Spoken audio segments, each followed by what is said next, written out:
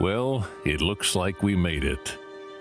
Through the perils of time and evolution, by the grace of Mother Nature herself, we find ourselves at a culmination. By day's end, we'll witness the next chapter in snowboarding. Among the best men and women snowboarders, a new kind of champion will emerge. You're looking at one of the most dynamic runs in the world. And the conditions? Well, they're prime. But our riders will have to call upon a lifetime of experience to best this beast. We started with 24 contenders. Today, only 12 remain. Which riders will master this mountain? Who will outwit the competition and claim the title, Best Rider on the Planet? This is Finals Day at Natural Selection, and this is Full Spectrum Snowboarding.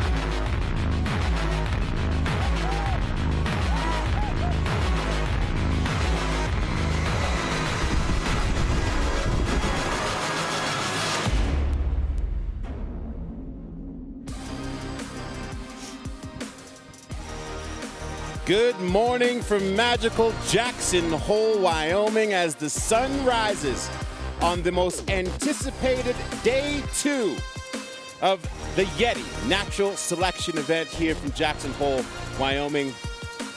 As you can see, the mountains are awake. Over 4 feet of snow falling in the last 4 days. And while, yes, the world's greatest snowboarders on earth are here, nature, Jackson Hole itself, this mountain is the star.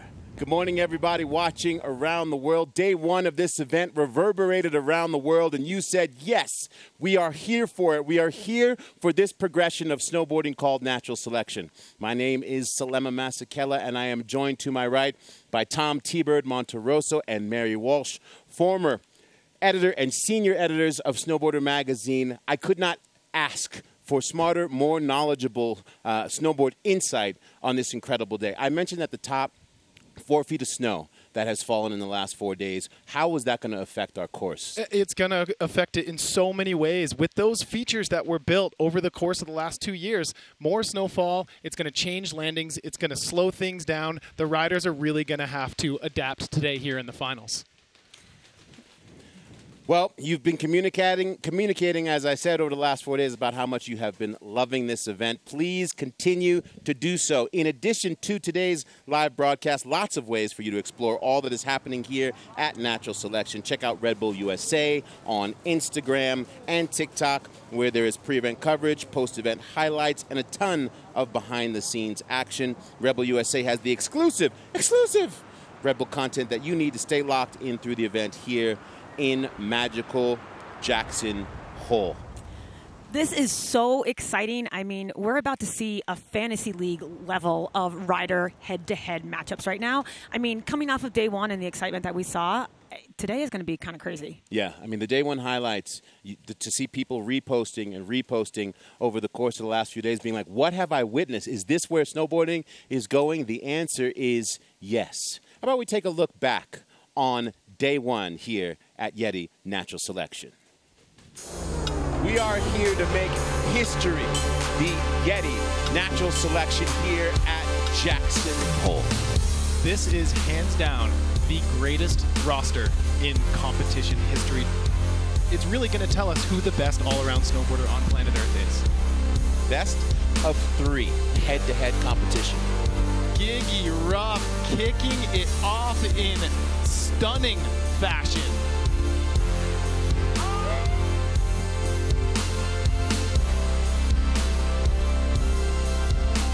He's choking on powder. It's so deep.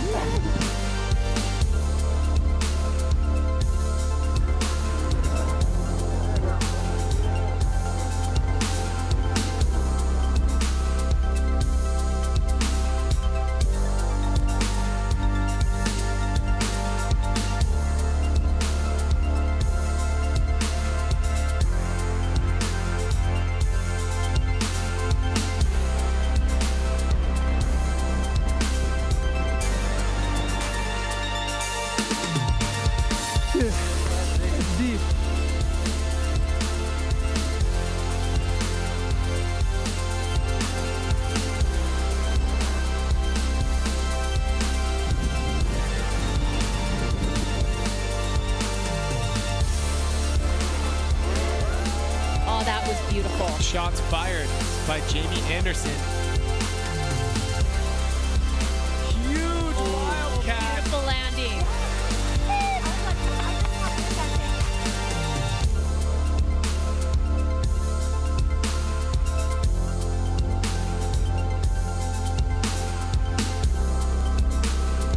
Oh, you smoked me. I never thought I'd get to compete against you. Yeah, seriously. Rasmus just coming in and saying, hey, Jackson, I'm here. It's like the best run ever. I kind of just forgot what I was doing for a minute. I'm coming for your next run. Travis is fired up. This is the tiebreaker we only could have dreamed of.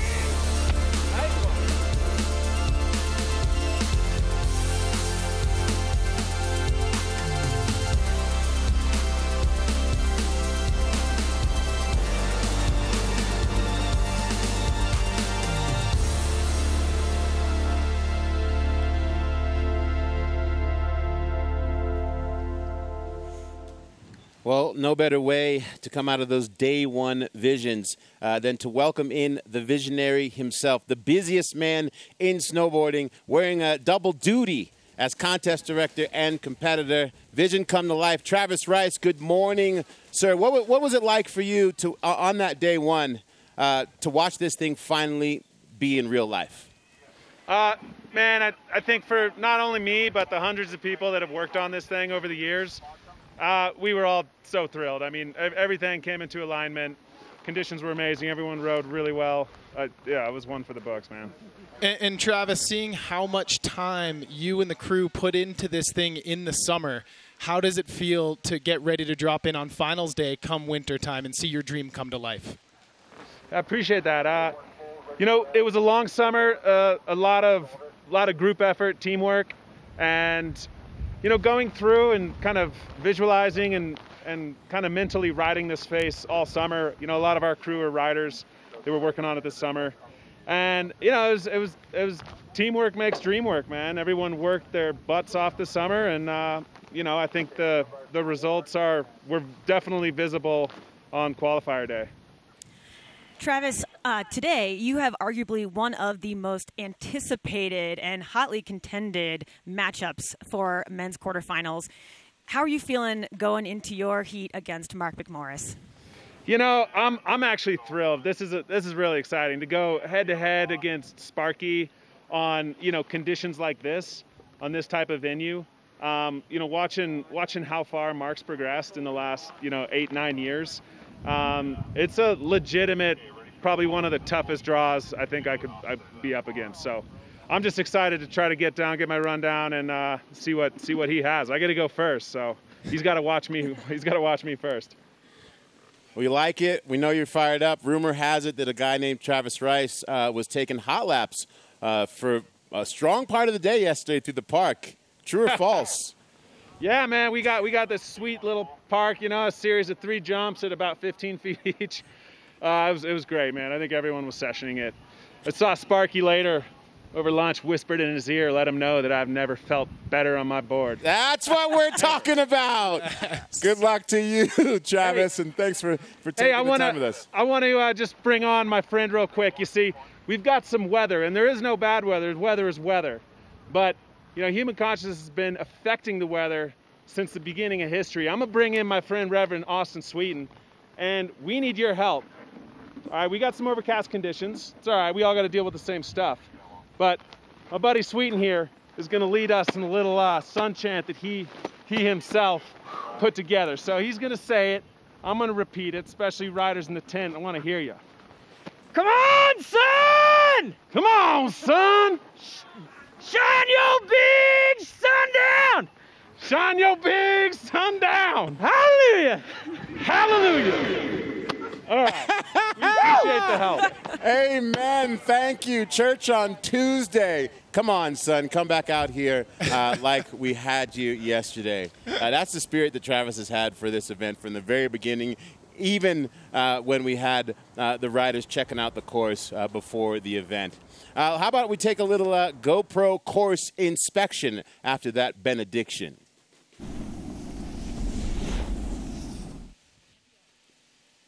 Yeah, this thing is a behemoth. It is absolutely remarkable what the riders and the Natural Selection Tour staff have done up on that slope. You know, I was talking to Mikkel Bang the other day, and he was actually saying after all of the snow, he wasn't sure how it would ride. So he went and sniffed out a similar slope, similar aspect, similar angle, and he said, in his opinion, the snow kind of compacted nicely. It felt stable, and it felt really, really fast. But we're not going to know until that first rider drops. The riders have had, you know, the past couple days to really marinate on what they experienced day one, really get used to, you know, the kind of the flow in their brains and like what they want to be heading into. I spoke with Hannah Beeman, and she was saying that extra time is really kind of helping her mindset adjust to what she wants to hit today. Thank you so much for that.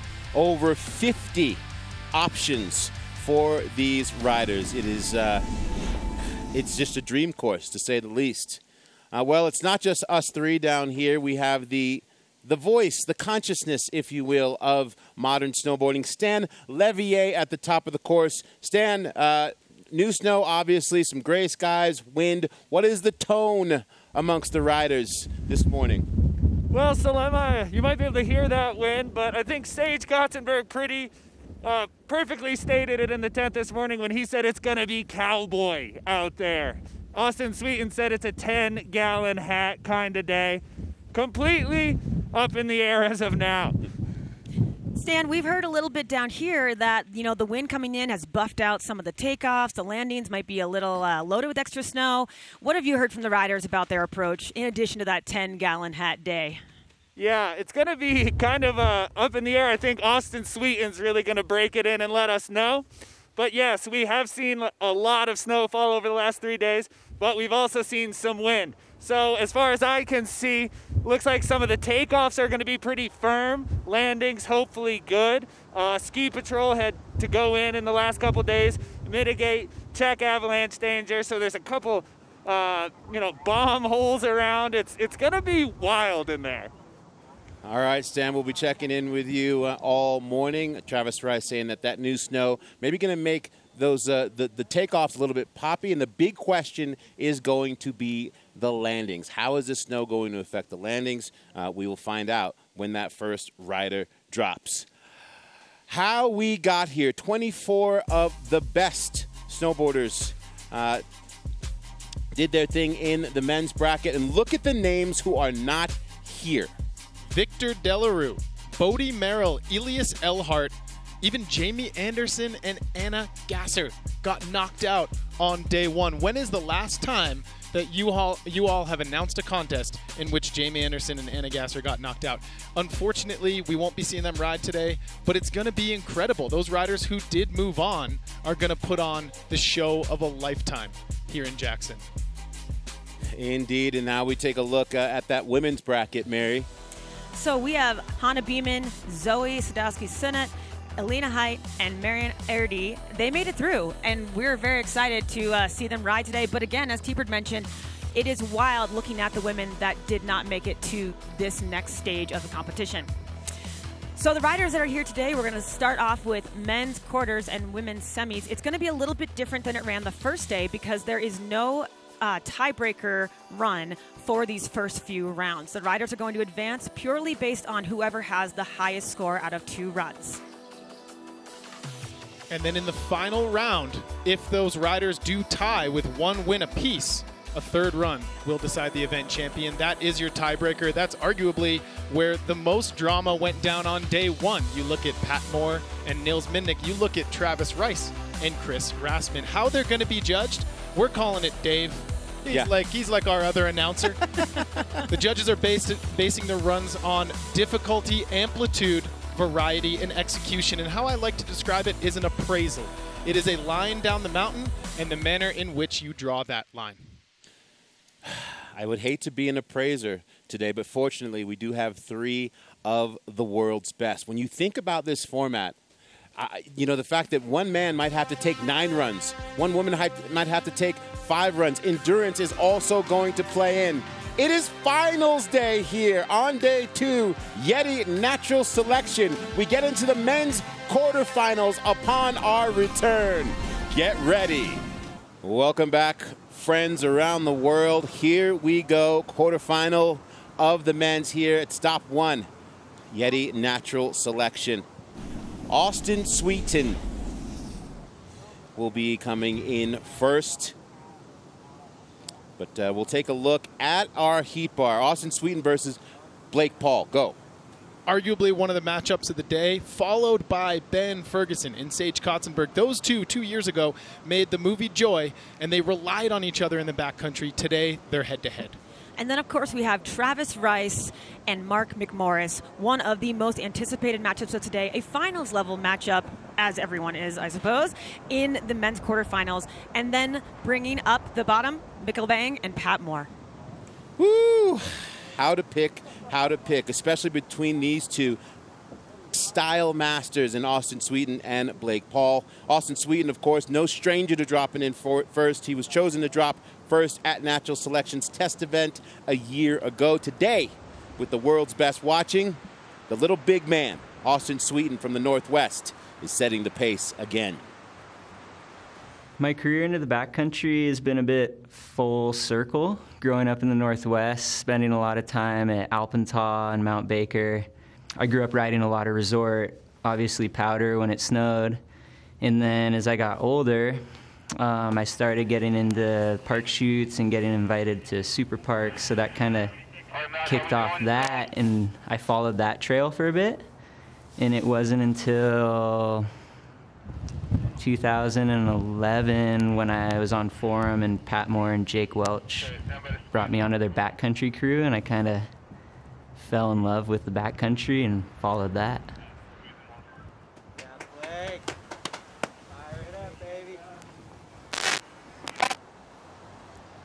An old soul this young man is.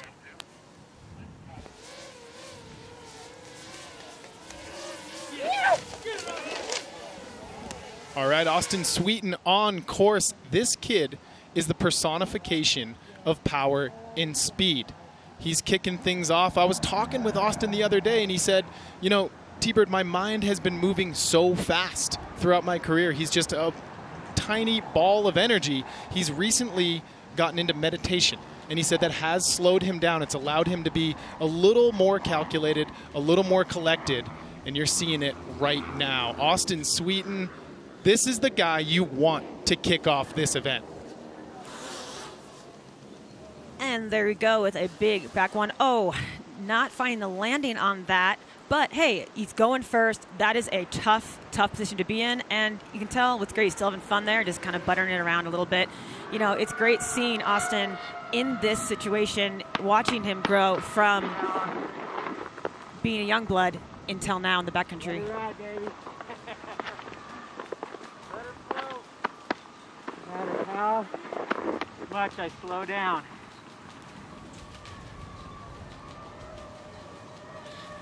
Austin Sweeton starting that thing off incredibly huge combinations, coming up short on that gigantic backside 180. We'll get into that later. But many say that Blake Paul is the heir to the throne, a Jackson Hole local here. His natural ability and pop, second to none. This is Blake Paul. I don't know the last time I competed in a snowboard contest, but probably bank slalom like 2015 or something like that. So yeah, then a slope style contest, probably not since I was 16 or 17.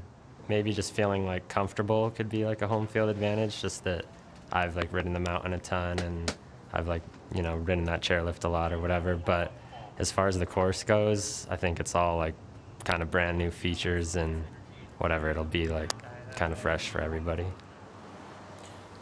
We've all gotten to take some runs with Blake Paul in the last few days. What's the standout thing about Blake Paul that that the audience should watch for? At the end of every day, down in the Riders Lounge, at least 3 people who are lapping with the whole crew, I've heard them say, Blake is so good. They're just following him around his home resort, blown away at how light this kid is on his feet. Yeah, his ability to retransition. If you watch his Instagram parts, you'll watch him take a little side hit off a cat track that's maybe 2 feet high and somehow or another transition 30 feet deep and 20 feet high. Yeah, it's unbelievable. This kid is one of the most adaptable snowboarders on earth. And right now, he's sitting in a position where he knows Austin fell. He knows Austin's fell, but he also saw the way Austin decimated the top half of that course.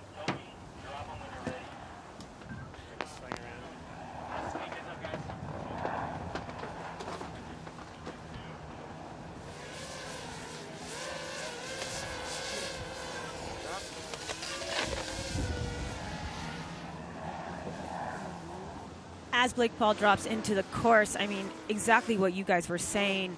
There are few riders that can combine the spontaneity and flow that he has on a snowboard, and I think it's very indicative that he grew up on this exact, very diverse terrain that Jackson Hole has when we watch him in this course. And there is a huge crippler. That is what Blake Paul is most known for. I'm getting the feeling, after talking to Blake a little bit throughout the week, oh, he goes for the tree tap and then goes head over heels. I was just about to say that I don't think Blake is really planning runs. I don't think that's his approach. I think he's just going with it. He's going with what feels right. He makes it look good. He did fall up there. Austin's got to fall. Let's see how he finishes up his run. And for you at home that aspire to look good on your snowboard, if you're wondering what beautiful turns look like, which the judges are also paying attention to, that's Blake Paul.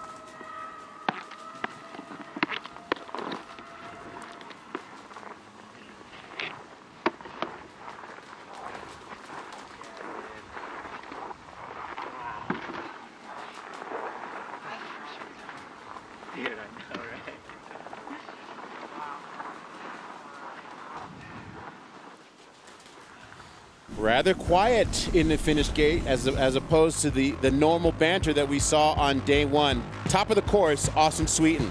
I mean, Sweeten was flowing. He was absolutely lacing it. Front side 180, little nose butter there. And from what I see right now, the snow in the landings does look good. Unfortunately, he kind of overshot that backside 180 and went to the flats. Something Sweeten's known for at times, but this kid does not hold back. It's always going to be challenging dropping first. You know, these guys are really showing everyone how the conditions are and kind of showing the speed, seeing what the landings are set up like. I mean, that was a solid run at the top that he can really build on. It's going to be super interesting to see this score come in, because now not only are the riders on display, the judges are on display. They're going to have to set the bar for what these scores look like. I mean, the top of the course for both Blake and Sweeten were very similar. Big tricks, upside down, couple butters, couple spins. Look at that massive crippler. I mean, if you say Blake Paul, that's the trick that comes to mind. Yeah, landing that absolutely in the sweet spot. And, you know, to think about the fact that these riders have had 4 days off, not used to having a gap between runs in a competition. In surf contests, we see it all the time, weather being a factor, etc. As we wait for scores, and Blake Paul getting the edge. Pressure now. Wow. now we just need to go act like we're heading mad at each other on the lift. Yeah.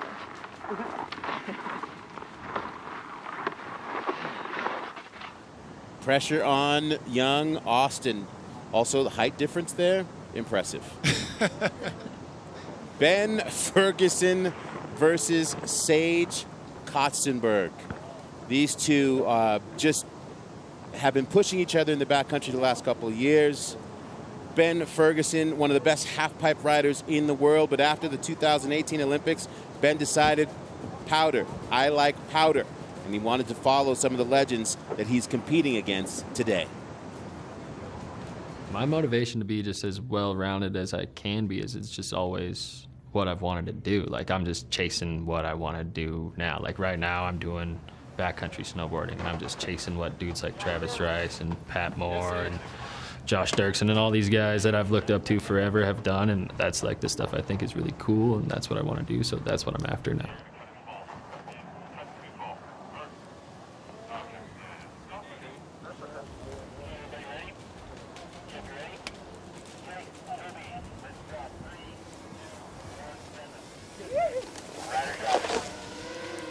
The silence is almost deafening before the drop. Ben Ferguson on course, riding switch right now. So a new approach for Ben Ferg, going for that underflip. This is a whole new line for Ferg. I think he is in a great headspace right now. Front side 5 from Ferg. You know, I was talking with Ben and I said, you and Sage, you guys depended on each other for the making of that film Joy. You were backcountry partners. Now, in essence, you're backcountry enemies today. And he said, I know that Sage is going to want to win, but I'm going to be there to try to stop him. Ben is really a quiet storm. Oh, you know, he is laser focused, has such good fundamentals on his snowboard. You know, you can never count this guy out, and word is he just keeps getting stronger and stronger and stronger. And you know he is stoked to drop a full back 720 to put the period on that and put the pressure on Sage. Holy shit.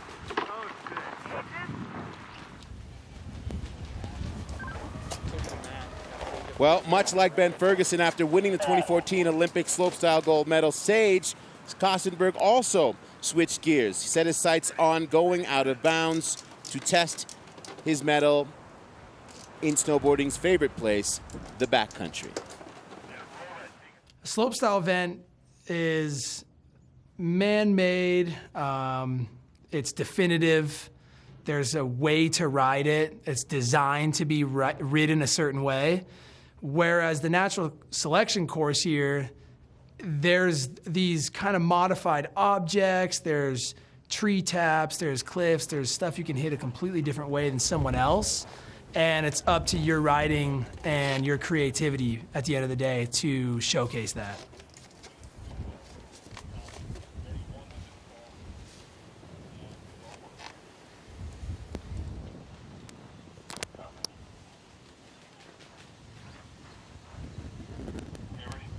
You know, can you just imagine the nerves and the focus sitting up at the top, especially after that run? I mean, and you look at a rider like Ben and look at a rider like Sage. I mean, Ben's been to the Olympics. Sage has won the Olympics.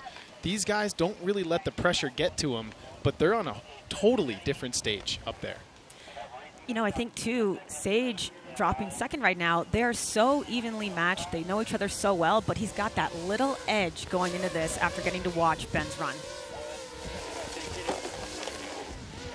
Let's see what Sage Kotzenberg can do. Can he answer back to the shots fired by Ben Ferguson's full landed run?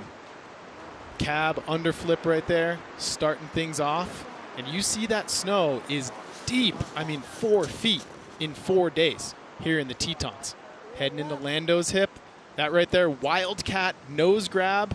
A nice little homage to the Wildcat crew up in Whistler, British Columbia. Some backcountry legends up there. They named that trick. But Sage did go down.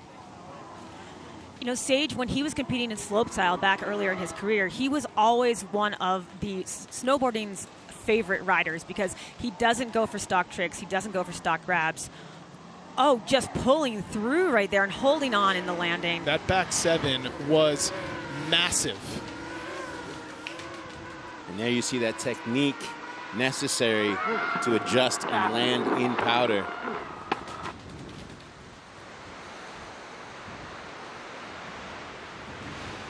You know, a little technical difficulty there in the bottom. We said it before we came on air that the first runs were not going to be the advantage. The highest scoring riders opting for that second run, but for Ben Ferguson, that was not a factor. I mean, I was saying in his run, I think Ben is in a really, really good headspace. He's been in Jackson for about a month and a half right now, going full savage in the backcountry. He's competitively trained. He's been riding here. He knows the terrain. And check this out. There's that cab underflip right there. Coming into that second feature. Front side 5, so landing switch in pow. Not the easiest thing. And then going giganto, backside 7. And that leads me to believe Ben put one down. His run was incredible. He might be able to take that to 10. He might be feeling that confidence for his second run. How about the size and perspective when you see that shot from the bottom and from the side? This course is inhumane. Oh, and there we see Sage going down on that hit. You know, that's going to hurt him a little bit, but you know, I think that now he's going up to the second run with a better idea of how he wants to play it against his friend. And he goes back 7 double grab, and that gives you a pretty unique perspective as to how deep that snow really is up there. I mean, that was amazing hanging onto that landing right there.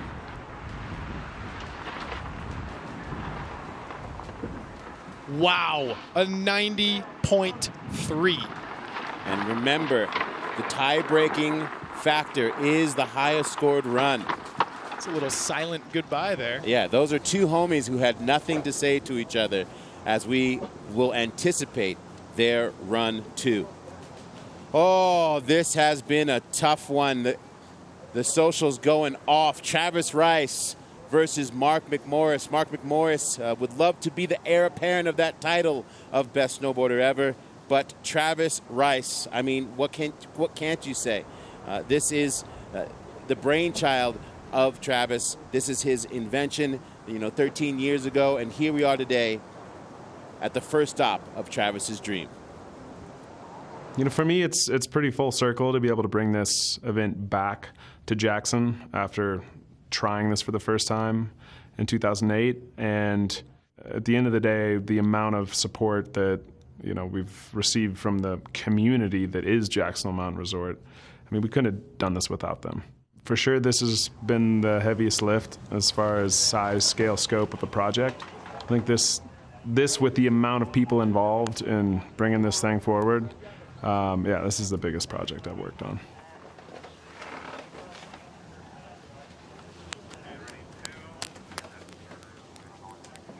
You see Travis making final adjustments there.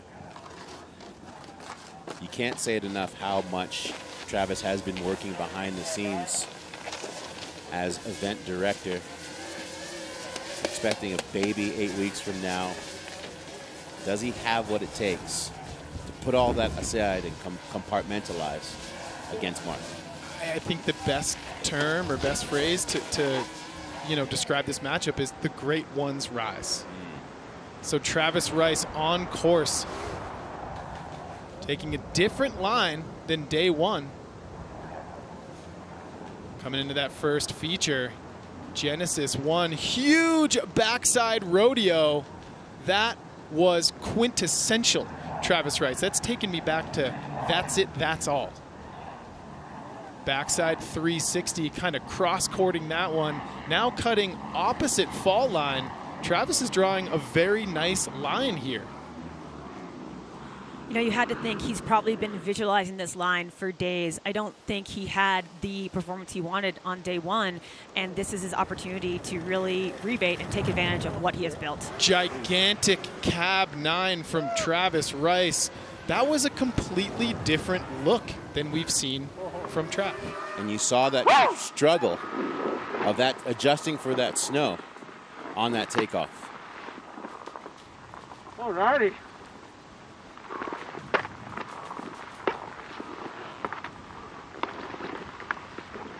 that's a good time. Wow. If you don't think that Travis is here to win, you know now. In 2012, Travis invited then 19-year-old Mark McMorris to compete in Red Bull Supernatural at Baldface in British Columbia. And safe to say that Mark was a little bit humbled in that appearance. And that event is what really pivoted Mark and made him focus on the backcountry. Yeah, 2012, the very first time I got eyes on Scary Cherry at Baldface in British Columbia, all I could think was, holy shit, this is really steep. I had literally no experience in the backcountry, and I was just so thrilled to be around a lot of my heroes, and it was a great learning experience, and I wouldn't change it for the world. I had a great time, and I was lucky enough to go back the next year and sort of hold my own and do a whole bunch better. Every night since day one, Mark McMorris has watched the day one event on repeat. Every night. If you're talking about riders who embody snowboard competition, you're looking at him right here. Mark McMorris on course. I've heard rumors and dabblings about what he might have in store. Mark making purple his signature kit, matching all the way down to the Oakley goggles. That back 7 was beautiful. I mean, the amount of times that Mark has dropped second or at the end, oh, wow, and really come through. I mean, this guy has the ability to focus and just put it down under pressure. And if you're dropping after Travis Rice in his home court, that is pressure. And if you saw those back-to-back 7s coupled with that method, also take into account it's the intricacies of the run that the judges are also scoring. That was a nice line through the trees at the end, honestly. That looked fun.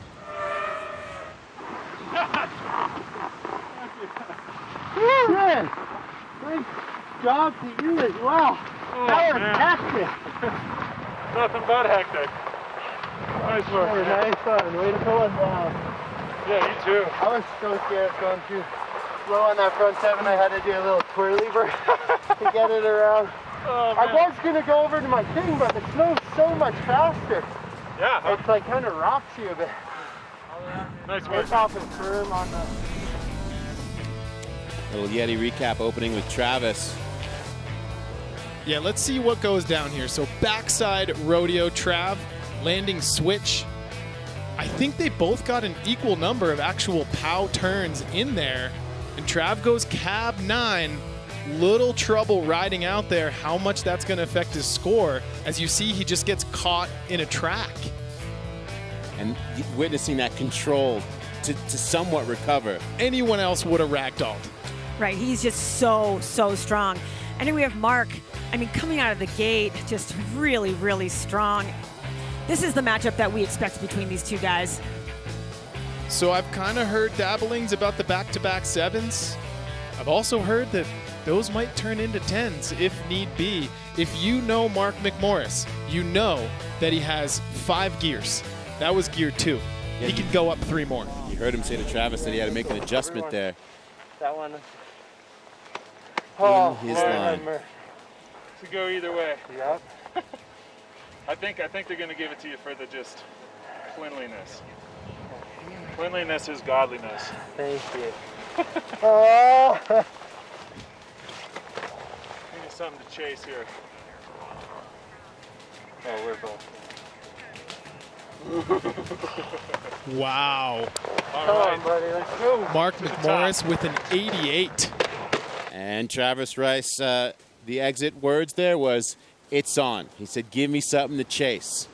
You know, Travis himself, he says that this contest is all about adaptation. And so that's what's coming into the second run for these guys. Ooh.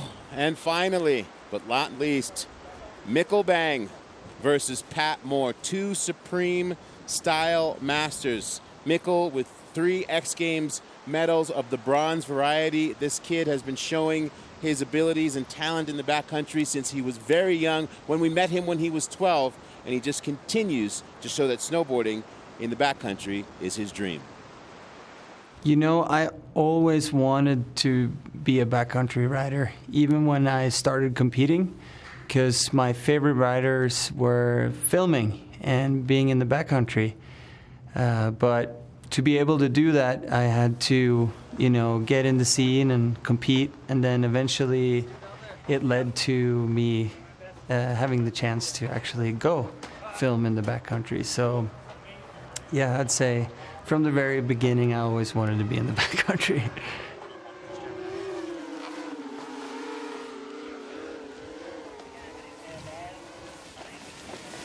Mikkel about 6'3", and you'll notice that he rides the biggest board in the field, 170 centimeters.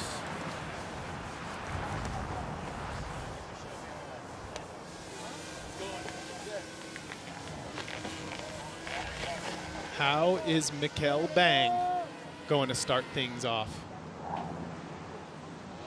Heading toward riders right of the course. Oh, going down on that back one. Rough start, but plenty of course to make up for it. That's the beauty of this format and how they're judged. A switch method into POW. What kind of control does that take?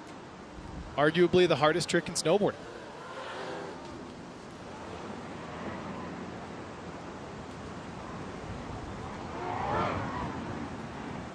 Front side 7 nose. Going down, Mikkel Bang. I kind of feel like he had nothing to lose at that point. He did go down on that little backside 180. He just opened the door for Pat Moore. All week, their rivalry, as well as Sweeten and Blake's, has been a little more playful. Oh, no. Oh, man.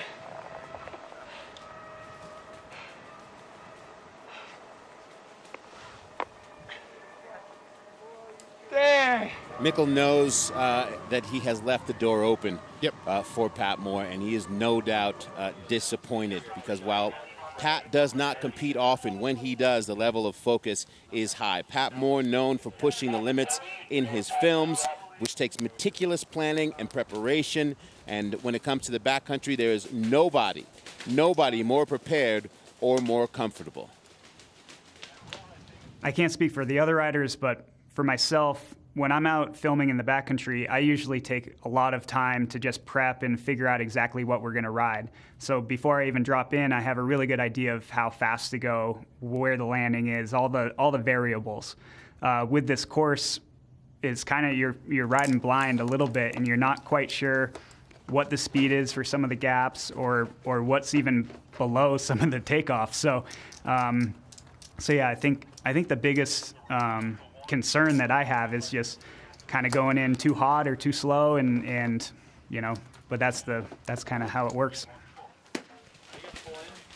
The pride of New Hampshire, Pat Moore, raised literally on the mountains from the time that he was an infant. His mom worked on the mountain, been riding since he was 3 years old. Like this, if there's anybody who just eats, breathes snowboarding, it's Pat.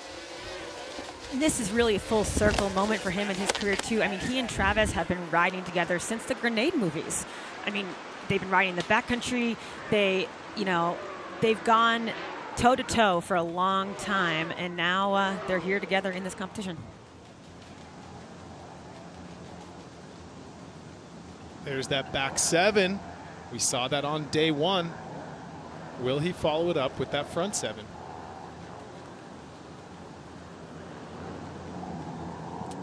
Front 3, and Pat catches the knuckle. So each rider, both Pat and Mikkel, have a fall in their run. Can Pat sneak in one more feature?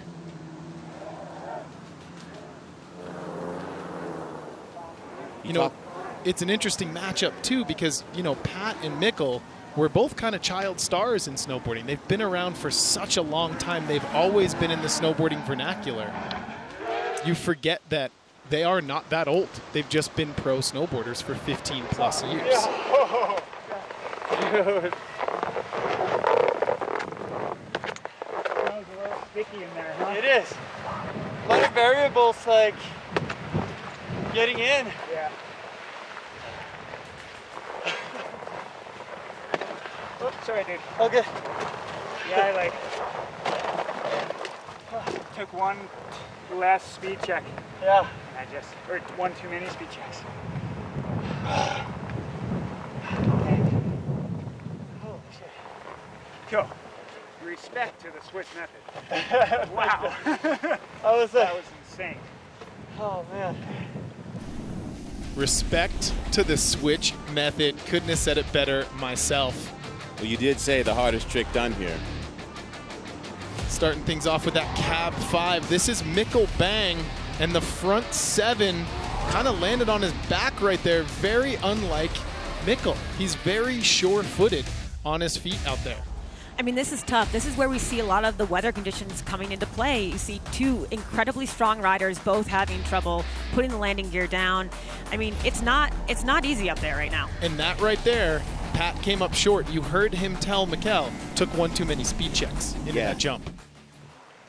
So, whatever. Nice. Doesn't matter. We got Oh, yeah. What was the difference, you think, for Pat? 2 falls for Mikkel, 1 fall for Pat. Very close scores. Whew.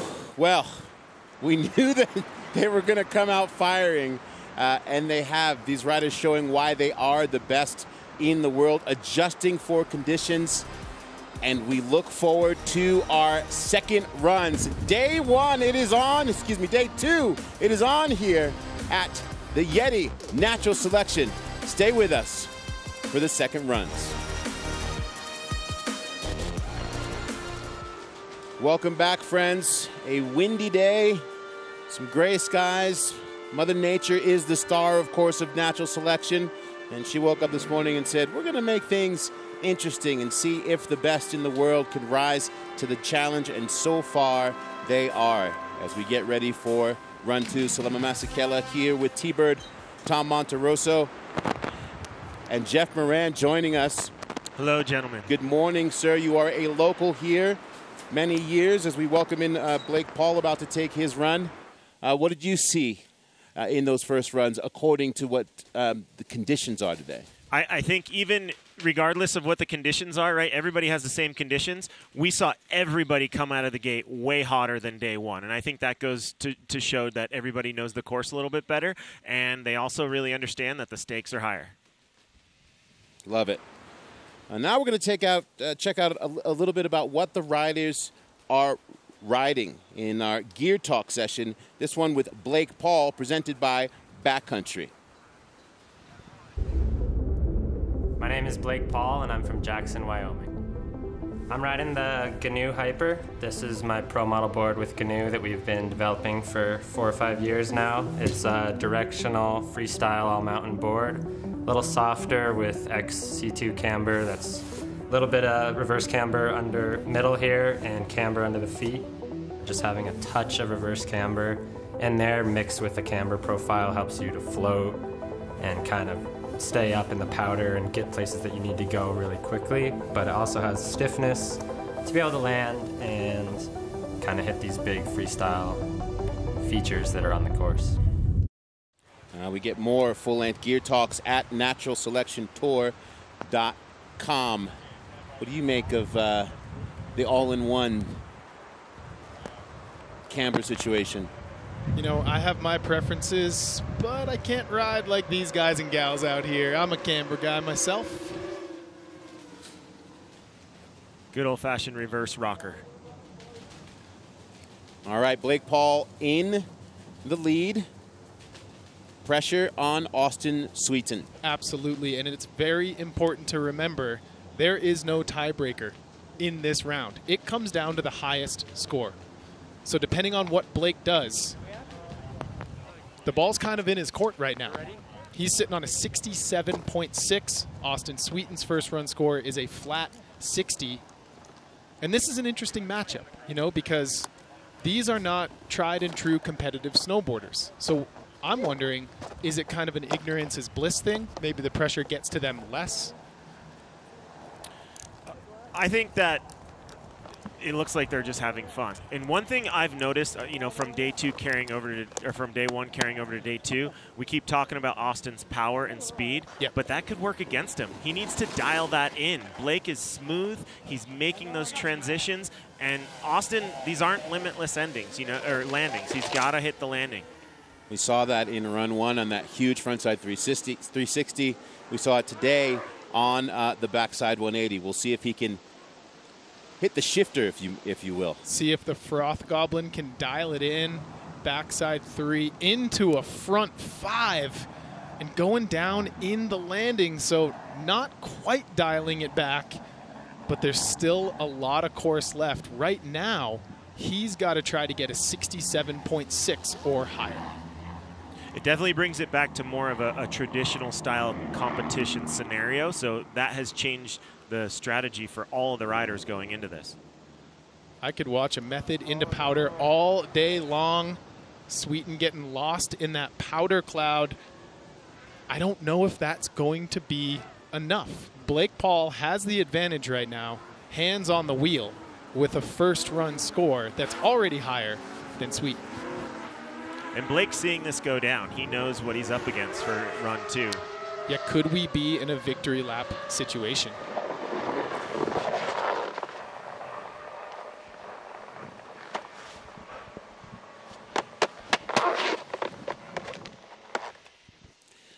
He didn't need to say any words there, to feel the disappointment. As happy-go-lucky as Austin is, he came here this morning wanting to advance. And advantage, Blake Paul. Like you said, could be a victory lap. He's not going to take it easy. He's going to utilize this run and show us why he's considered, attempt to show us why he's considered one of the best and one of the future of the sport. Yeah, if you've seen the Vans films, Landline and Evergreen, I mean, that was really Blake's introduction into this realm, and he quickly became one of the most popular backcountry riders alive. Jeff, do you think there's something about growing up here in Jackson that gives Blake an advantage? I think growing up and riding here, the whole mountain is a park. And I know that can be said for a lot of mountains, but this mountain is really unique with the amount of gullies and the varied terrain. Like, it really makes you learn how to keep up with your crew, but also you got to put tricks down if you want to hang with all your homies. I've learned that just lapping with these riders all week. It's tough to keep up. I've gotten left in the dust so many times this week. But you know what? Each day I've gotten faster. Thank you, Mother Nature, for the break. All right, Blake Paul on course. Let's see what he's going to do. Let's see what this kid's got.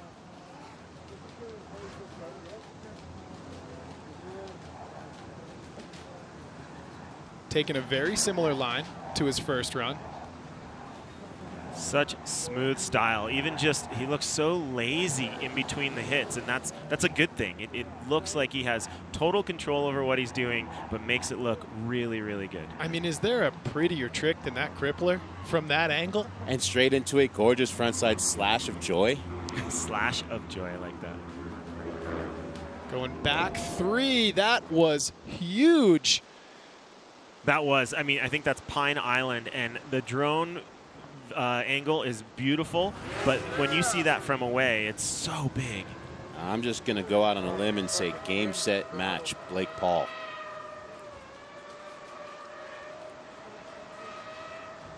That was a beautiful run. I mean, he landed pretty much all of those tricks from takeoff to sweet spot. Let's go, Blake. Dude, so sick, dude. I mean, I think Sweeten might know it too. I mean, Blake, he's going to be hard to beat today. But here we look at Austin Sweeten, backside 360, and look at how fast this kid rides, and this is where it goes wrong. That front side 5, and Jeff, it goes back to what you said. He kind of needed to dial it back a little bit. Yeah, they have very similar backgrounds, but very different approaches to this course. And take nothing away from this kid. It's just the first of many times you will see him in this venue. Austin Sweeten rode incredible today, but Blake Paul, he in that run, those 2 runs, he was incredible. Crippler to backside 3. Here's that angle. This gives a real true perspective on how big of a hit that is. That's about 75 feet end to end, and look at how he catches the top of the landing to maintain his speed. He just seems to have it figured out.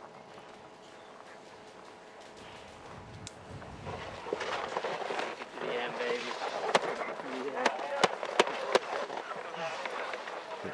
We hate to see you go, Austin Sweeten. Thanks for the spirit and the energy all week. But the local boy, Blake Paul, putting the rest of the field on notice and saying, it's a home game for me. Come and get it. Yeah, this is where it's going to start to get quite stressful in the booth and up on the hill.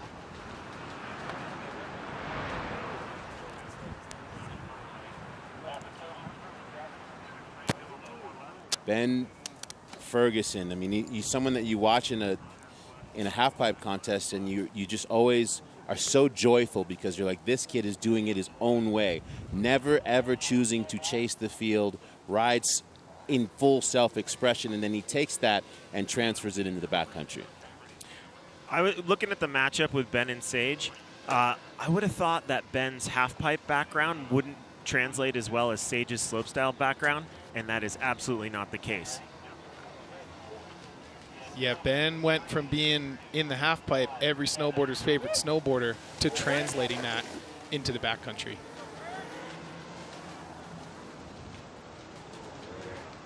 And if I'm Ben Ferguson right now, I know I'm in the lead. I've scored the highest run of the day thus far, but I'm very aware that Sage is dropping right behind me.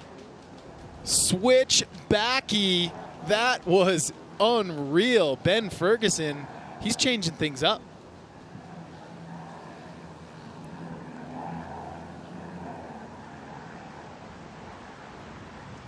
It is incredible how much snow is on that course right now. Switchback 5 from Ben Ferg. Wow, taking some chances. Switching up his second run from his first. He knows what Sage has. There's no way he can lay back and just rest on being in the lead. Absolutely, he put it all on the line right there.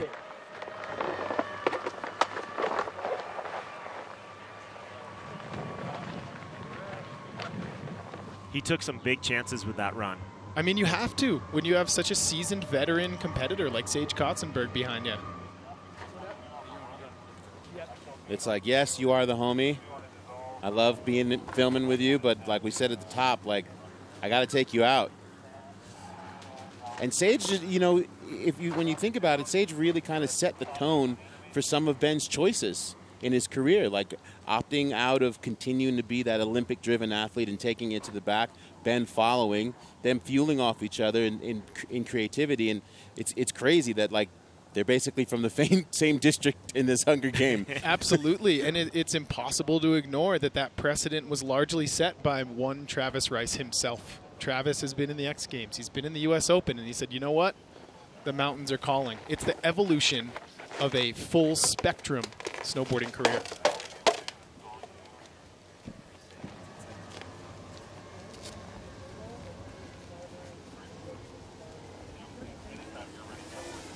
Last minute glove adjustments for Sage.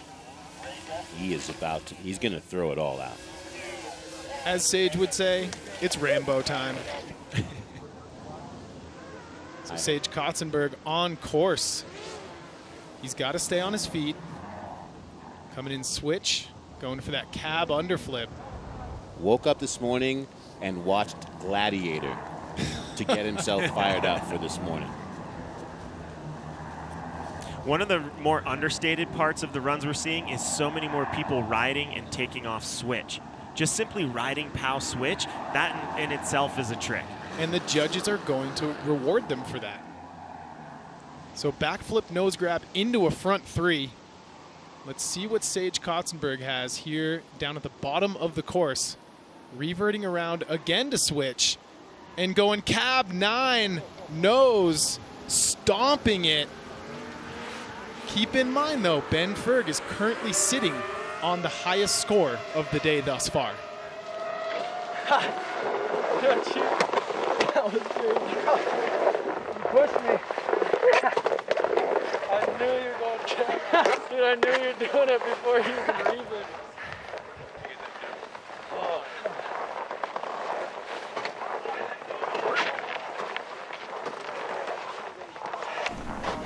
You heard Ben Ferguson say, I knew you were doing that cab 9 before you even reverted. That's how well these riders know each other. There's Ben Ferguson with that huge switch backflip. I mean, taking off in POW, landing in POW, and then going into that switch backside 540. I think Ben is looking the strongest of any rider we've seen today, and I think he's in a great headspace to advance in this competition. He knew Sage wasn't going to let him have it easy, and he definitely came out swinging. And Sage going down right there on that hip. And there it is, the cab 9, potentially trick of the day thus far. Will it be enough, though, to take down his good buddy Ben Ferguson? This head-to-head, it's an interesting format. It really, really is. And that 900, I mean, he landed that thing and smacked it down. You see that the size of it. Again, Ben sitting on that high score. Sage did give him a run in the second. Keep it going. But the Joy Boys are now separate.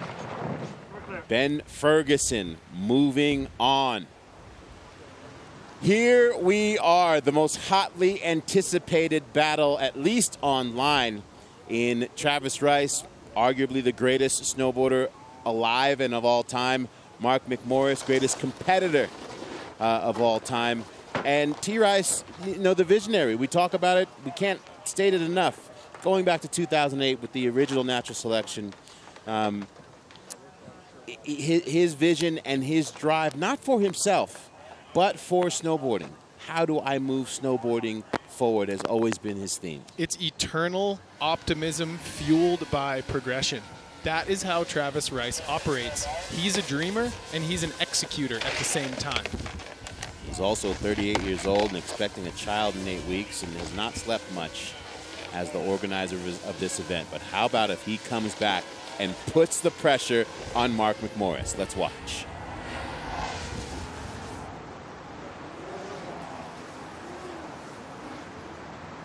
Little frontside 180 there. Travis dipping into the trees. He is eyeing up Genesis 1. Cab 540 into a frontside 3. That was a quick combo. I like that, and I think the judges will too.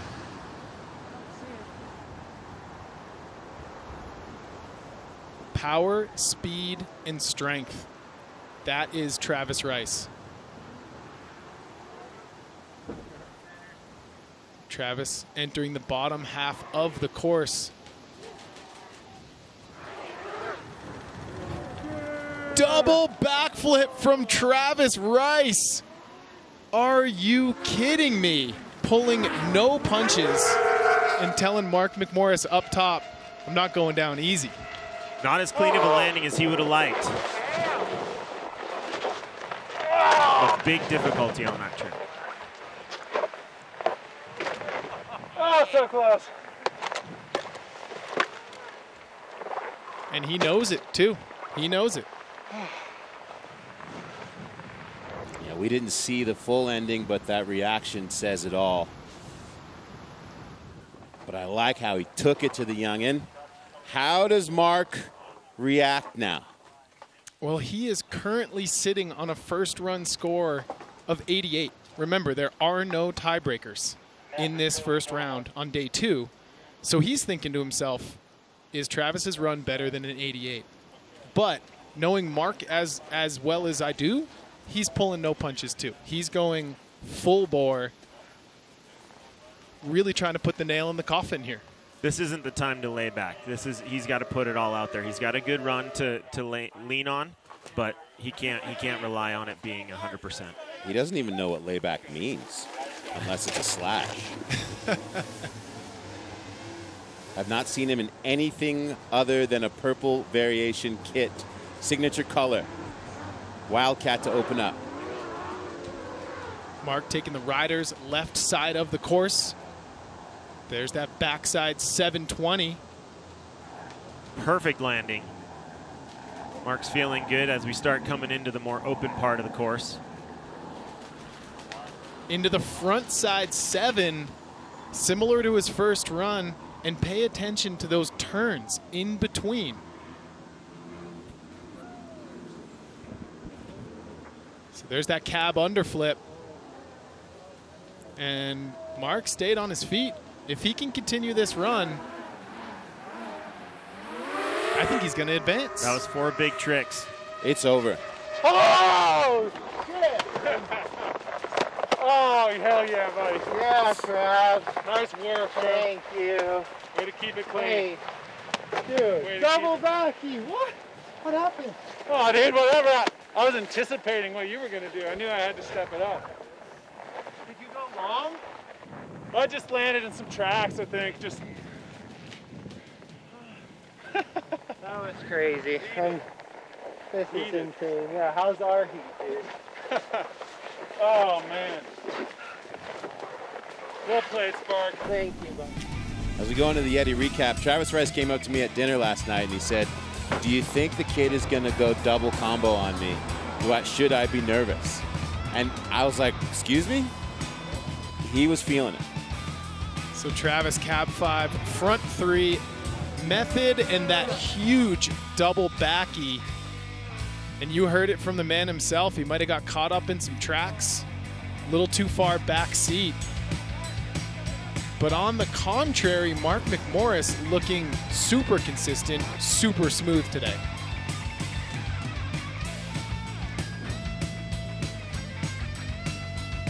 So the 720 back-to-back combo into the underflip. Right now, the strongest riders I've seen on this course are Mark McMorris and Ben Ferguson. Oh, my Lord. Yes. This guy, huh?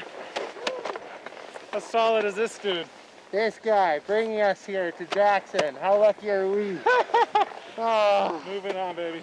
Love you, Trav. Yeah, you too, my friend. Thank you for having me here. Thanks for doing all the back end as well as trying to snowboard it. And look at that, a torch passed. No one's going to forget that Mark McMorris took out the GOAT here at Natural Selection and up that score from the 80s into that 91.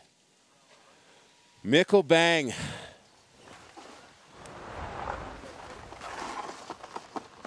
The big man. Hand selected a few years back to ride in Travis's film, The Art of Flight. I mean, it's really a full circle game here, right? When Travis is helping to select these riders, he's like, who have I ridden with? Who can perform? Who's got it? And Mikkel does. Agreed. The majority of this field have a history of riding with Travis in one form or another. And that speaks to Trav's greatness as well. And in this heat, it's interesting. You know, it's not Pat's not sitting on a high score. It's a 44.3. So Mikkel door super open. Absolutely. This is technically a one-run final here. Who can put down the best score? Oh, Mikkel goes down on the back 180. That is very unlike Mikkel Bang. And that was just a setup trick for his switch method. Let's see if he can kind of generate some speed here and give the people what they want. We saw a similar thing happen in the opening rounds with Chris Rassman. Absolutely. There it is. That is a thing of beauty. Even just bringing it back around forward, he made that look good. It was kind of a switch butter. Every part of this course counts. And that front 7 where things went wrong for him on run 1, he stomps clean. I love the way he just kind of grabbed that and boned it out in the middle as well. Uh-oh, Bernie Sanders eating him up a little bit there at the bottom. So 2 falls for Mikkel on that second run. Oh, man.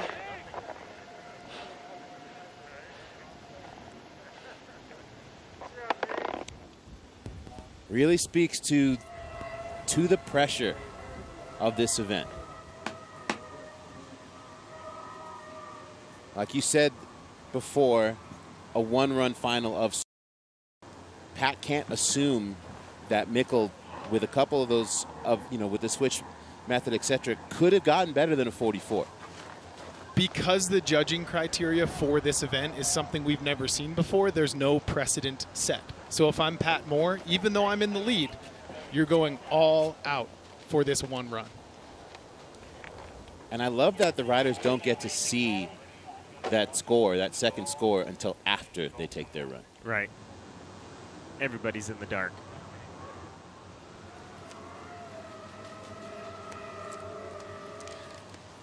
What I'm interested to see is, will Pat try something new? Is he comfortable enough in the lead to try something new? Or is he going to say, you know what, I'm doing the same as run one, but I'm going to put it down clean and advance on to the next round, in which he would face Mark McMorris? I think at this point, it's all about advancing. It's right. It's making it to the next stage. Let's see what Pat Moore is going to do. All eyes from the Granite State on the man himself. Backside 720. That was clean. We've seen it before, but that was one of the best looking ones he's done over the course of these 2 days. Okay, so frontside 3, that's where it went wrong on run one. He caught the knuckle of it, landed that one clean. And Pat right now is in a very good position.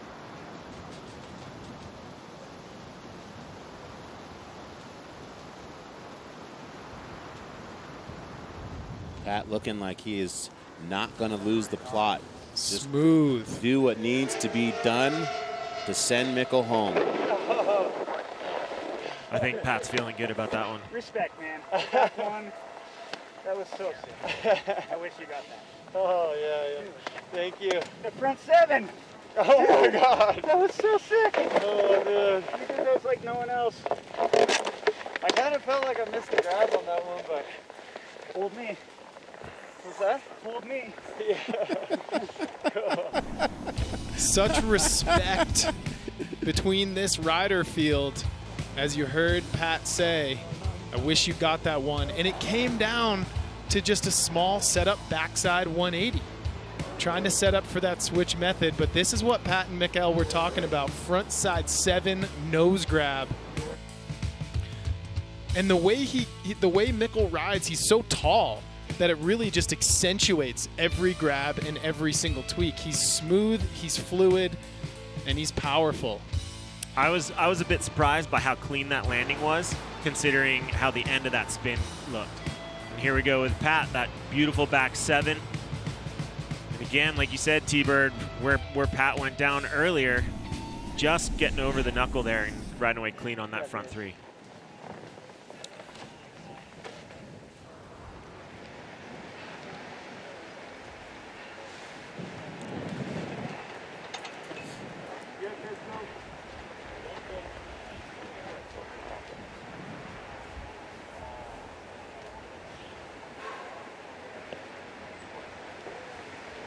Yeah, I can after we get this finish corral dialed in. Whoa. But it goes to Mikkel.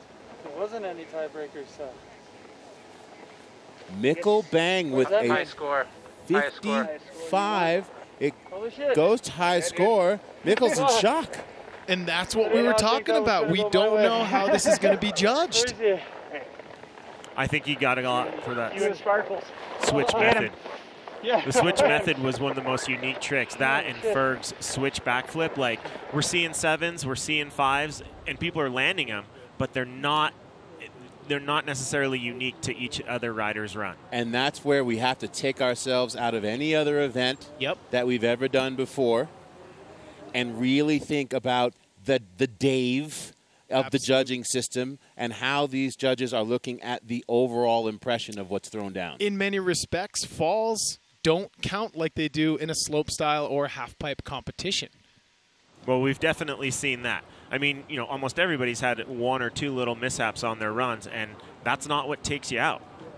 You said it before. That switch method was possibly the best trick of the event. And here are our brackets. Blake Paul going to face Ben Ferguson and Mark McMorris against Mikkel Bang, who was a little bit surprised but happy to be here. Those are your semifinal setup. A Final Four for the ages. Did you ever think you would see those names grouped together on a competition start list. I can't wait. we say that every round. It's like mind-boggling, right? Oh, well, the women's semifinal is about to begin. We head up to the top. Stan, what's the mood, my dude? Wow, what a day, okay? Energy is high. First run's out of the way. When the tent conversation is, how's the visibility? How's the snow? How big did Austin Sweeten go? Pretty much what the vibe has been down here. Ladies are feeling excited. I don't know if you noticed on Instagram, Hannah Beeman's got a rose gold mic in the rider's tent, kind of putting me to shame. Stan, are we going to see that mic used? I need that answer from Hannah before she drops. I think that if I can pull a couple strings, I'm going to see what I can do. Yeah. Stan, is any feedback from the riders about a change in their game plan based on some of that flat light we're seeing? For the men, I don't think so. The big conversation has kind of been, will someone go double? Mark McMorris, we saw Travis Rice preemptively worried about it, hence why he hucked that double backflip. For the women, I'm not sure there's as much of a conversation about what the trick is that needs to be done. Thank you, Stan. You remain a scholar, and we will be reaching out to you many more times before the day is out. We talked about Hannah Beeman having the microphone, but what else does Hannah Beeman have gear-wise? Let's take a look at what Hannah Beeman has under her feet in this little edition of Gear Talk. My name is Hannah Beeman, and I am from Bellingham, Washington. I am riding a ride snowboard setup, which is the Psycho Candy snowboard, which is awesome for deep powder shredding, which is hopefully what we're doing here this week. What I love about this board, besides the awesome graphics, the shape is pretty much tailored to be a powder slayer all over the mountain, but also can shred around in some chop and just kind of cruise around the mountain in general. I think I'm most excited, obviously, to take my runs and actually get to hit some of the features out there. But I'm also super excited to watch this just incredible field of athletes that have come together. I just feel like we have so much talent, and there's going to be some amazing moments. So hopefully that makes me want to send it and do some cool stuff too. Well, if you want to know what snowboard and how to set up your board, listen to Hannah Beeman, because she is doing a couple things right here as she is going to be competing here in the semifinals at Natural Selection here at Jackson Hole. Welcome back, everyone. I am Tina Dixon, joined alongside Jeff Moran and Mary Walsh. We are now transitioning to the women's competition, and it is the semifinals. This is where the pressure really begins. Really starts, the nerves start to kick in. I've been feeling it all morning, and I'm sure the women have been as well. So let's take a look at the list, at the start list for the women that have made it this far.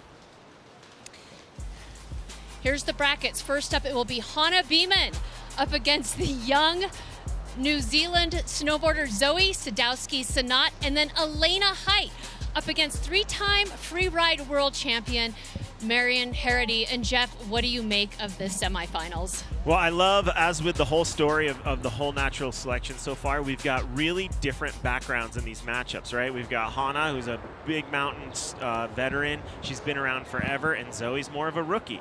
And then Elena used to be a competition snowboarder, now taking it to the backcountry, and Marion with a big mountain freeride background. Like, they're all very different, and we're going to see who shines today. Yeah, I like it. It's a little bit of everything. And here's the format for the women. There are 4 riders. They will go head to head. The top score moves on. And just like we saw with the men in the quarterfinals, the women will not have a tiebreaker run. In this, the judges are going to be looking to score them on the first 2 runs, and the person with the highest run score out of that will move forward to the next round. So what are the judges looking for? Is the Dave, our friend Dave, we keep talking about difficulty, amplitude, variety, execution. And as we've been saying, if you're just joining us for the women's semis right now, each run is judged on the overall appraisal. The judges want to see that full top to bottom. You might have a fall, you might have a bobble, but you have ample opportunity to still do very well in the scoring if you put the pieces together. Yeah, and I like the creativity we saw in the men's already. Switch riding, paid off, as we saw there with Mickelbang. All right, let's take a look at this first matchup because it is a good one. Zoe Sadowski-Synot, 19-year-old Zoe Sadowski-Synot has an Olympic bronze medal, X Games gold and silver, and skill and savvy beyond her years.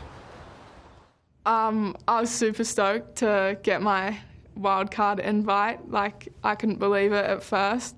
I just spent the last year kind of dipping into the whole backcountry aspect of snowboarding and going on a power trip with Burden, and then finding time outside training in the park to explore a bit more of the mountains that surround Wanaka in New Zealand, and did a bit of filming there, so got some shots and definitely learned a lot, and that's what I'm stoked to be here for, is just to learn heaps from all these amazing riders and session these sick hits and yeah, have heaps of fun. And she really has proven herself already, making it into the semifinals here. She's not necessarily known for her backcountry skills. Zoe's blown my mind. On day one, like I didn't think we'd see such powder landing prowess out of her. She looks so solid, and to bring her slopestyle tricks to this course, it's going to give Beeman a run for her money. Oh, going down right there on her first hit. You know, I think one thing that we cannot emphasize enough is that Zoe has only been kind of in the general consciousness of snowboarding for less than 4 seasons. I mean, she really came out at the Olympics in Pyeongchang and made a name for herself. And she was the wild card coming into this. I think no matter what happens with her today, we're getting a nice backy right around there. She has shown that she definitely deserves to be here, and that she is, you know, a very strong member of the future of women's snowboarding. Yep, that Wildcat, that was one of her goals. I think she had some problems with that on day one, but that was a proper Wildcat, landing it and looking good. So she's checked that box off of her list. You know, it's funny, Zoe was saying to me the other day that she actually did course inspection with Hannah, and Hannah was giving her some tips on how to ride, and then she said, now I'm going to use it against her. I was actually there walking along this side of the course with them as well, and I kind of saw that. I saw what was happening there. But Zoe putting her first run down.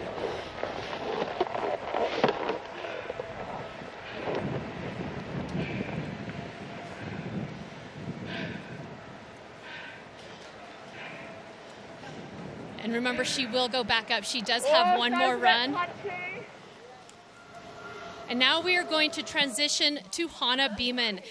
Now, earlier in qualifiers, Hannah Beeman knocked off the legendary Jamie Anderson in the quarterfinals, confirming her status as one of the favorites here. It's not a type of snowboarding that the general public sees a ton of. This is something that's just live and raw, and you get the best venue, you get the best riders, and it's just going to be something super magical. So I think that's going to really help people connect with it. The head-to-head format's going to be intense. I think it's really going to push people. If the person you're up against has a good run, it's really going to push you to maybe go a little farther than you were initially thinking, which is great. It's going to be wild. I'm really excited to see how it all turns out.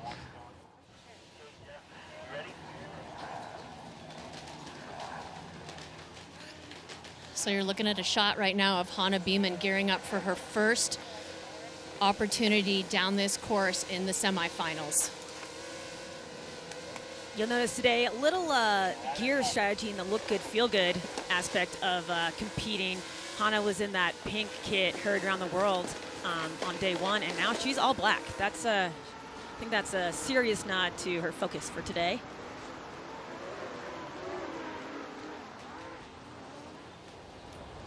Polar opposite matchup for Hannah today, right? Day one, she was up against the great Jamie Anderson, 2 legends in the sport. And then today, the other end of the spectrum, a new up-and-comer, Zoe Sadowski-Synot. So she's definitely had to change her game plan based on how that lineup is for her. So Hannah going down up top. So both Hannah and Zoe have had falls. Again, they will go back up and take one more run, and it's the highest score between those two runs that moves on to the finals. You know, and you can see already there is visibility issues. So break out the high intensity yellow lens. That's going to be something that plays even higher into the judging today, right? If you choose to go out onto a part of the course that doesn't yet have any tracks, visibility is going to be way tougher, but the judges are going to reward that because you took a bigger risk.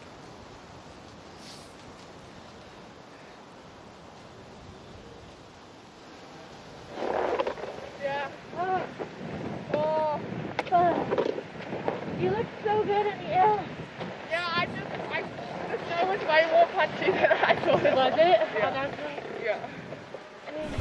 If I were a young rider down there, Zoe, and had Hannah Beeman come down and said, "You look so good in the air," I mean, that would motivate me for my second run.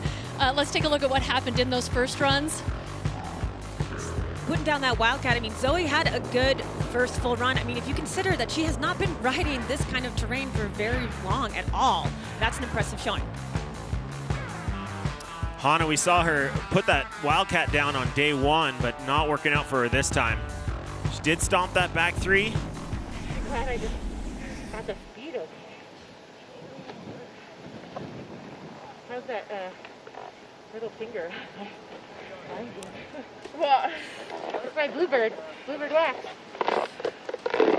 Oh, And as we wait for the scores, really a generational matchup of where women's snowboarding is and where it's going in the future. Oh, and look at that. Just Hannah Beeman 1 point ahead of Zoe. But that score just shows there is room for improvement for both of the women. Next heat, Elena Height. What can you say about Elena? She's an Olympian, an icon. She's been one of the greats. She's been competing for 16 years, but on this natural selection stage, Elena might be a bit of a fangirl as well. I'm just so honored to be here with some of my favorite snowboarders. And I'm so excited to watch so many of them drop into the course. I almost wish I was just a viewer watching it from my home. But to be up there with some of these guys, like obviously Travis, Bodie Merrill, Pat Moore. I mean, I think Hannah Beeman is one of my favorite female riders to watch. And I think that everyone's going to really bring kind of their own twist and style to it. So it's going to be really cool to see how different everyone rides the course. You think about it, 16 years of competition in a half pipe. She was at the Olympics in 2006 in Italy, and now she's transitioned her skills to the backcountry, and she's admitted it's really challenging. Now, earlier in qualifiers, she had some problems putting the landing gear down, but now after watching some of the other women, hopefully she can learn from that and make those adjustments and put some things to her feet. I think a lot of people out there in the world, there's kind of a misconception that like you move into the backcountry and it's easier, it's softer landings, and that is absolutely not true. Like you have to learn an entirely new skill set to be able to take the tricks you learned on the slope course or even in the pipe and bring them to the backcountry. You know, we laud half-pipe riders for having really incredible edge control and board control, and you see it with Ben Ferguson, you see it with Elena. I mean, there's definitely something to navigating the competitive realm within the walls of the half-pipe and then taking that ability to this kind of terrain.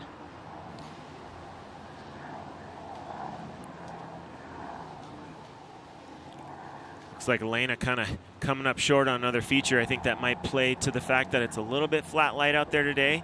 You can see some of our riders being a little bit more strategic about exactly where they're going. Not everybody charging down the course as much as we saw on day one. Ooh, coming up a bit short right there. And that's the speed. That's the speed element of, you know, you're approaching some of these features. You're like, wait, do I need to go a little bit faster? You just don't know. And everyone that rides, you know, when you go up to the resorts, there's days, every day is not Bluebird. And so there's days where you just kind of have to learn how to adapt and figure out what run is good, where to stay. And she knew coming into that, you know when you're about to take off that you put one extra speed check in and you still go and you kind of hope it's going to work out. I mean, she knew that the landings are soft, so, you know, luckily she came up short and there's not high consequence. But in a scenario like this, you got to go and you got to deal with the decisions you make as you come into the takeoffs. Absolutely. So maybe she can go back up and make the adjustments on that next run. Marion Harity has won 3 consecutive freeride world tour titles. Her unique skill set of big mountain riding and freestyle snowboarding will make her tough to beat today. And she's sort of been that underdog that a lot of riders didn't really know coming into this. And she's proving everyone that she knows how to ride a mountain. I was really excited to join the natural selection. That's a new challenge for me, and I'm really happy to meet new people, to ride new faces, and it's gonna be a crazy event, and I'm really thankful for that. A win on this tour means a lot, I think, because there is a mix between freeride and freestyle, and it's really a good opportunity, I think, to express myself on this kind of phase.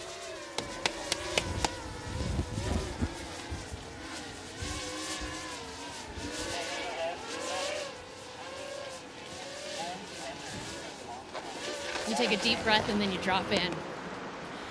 You know, I think for Marion, her experience riding big mountains, riding the Alps, and just kind of being able to read the terrain and find the lines that she wants to and pick her way down is really, going to come in handy. We saw it on day 1, and we're, seeing it again right now. And she's got a lot of speed here at the top of the course. Yeah, no fear right now as she's heading down. Not a lot of technical tricks so far, getting some straight airs out of her, but she's definitely staying on her feet, and her landings have looked beautiful. Threading the needle and not quite coming through on that one through the trees.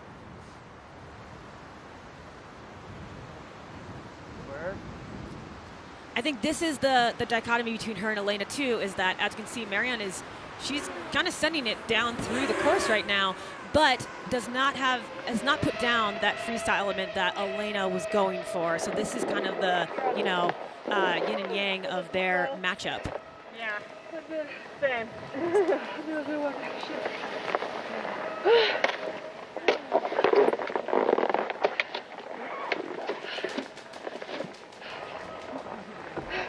Tough out there. It's tough to see. Yeah.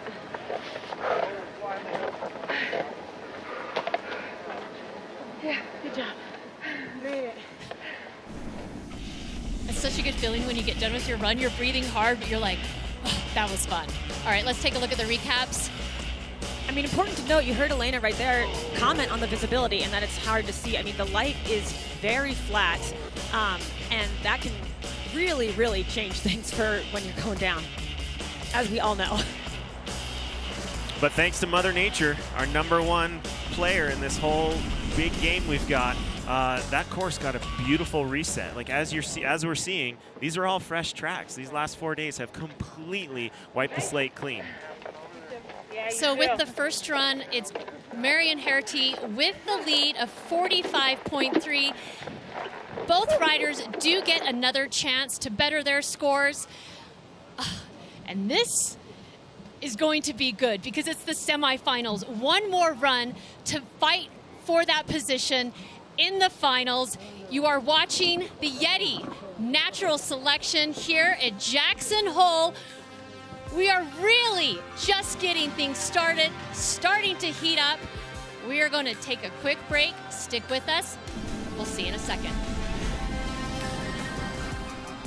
Welcome back, everyone, to the YETI Natural Selection here at Jackson Hole. I mean, just a fantastic shot of the tram heading up to the mountain. These last couple days have been absolutely magical. It's also given a chance for the course to reset and get ready for this finals day. We are right now in women's semifinals heat. Runs 2 coming up. But what's been fun over these last few days is to watch everyone's social platforms and to go through Instagram and check out what they've been doing. Also, you can check out at Red Bull USA to catch up with, again, what the riders are doing, what everyone's doing at Natural Selection. Here are some of the hashtags: at Natural Selection, at Red Bull Snow, at Red Bull USA.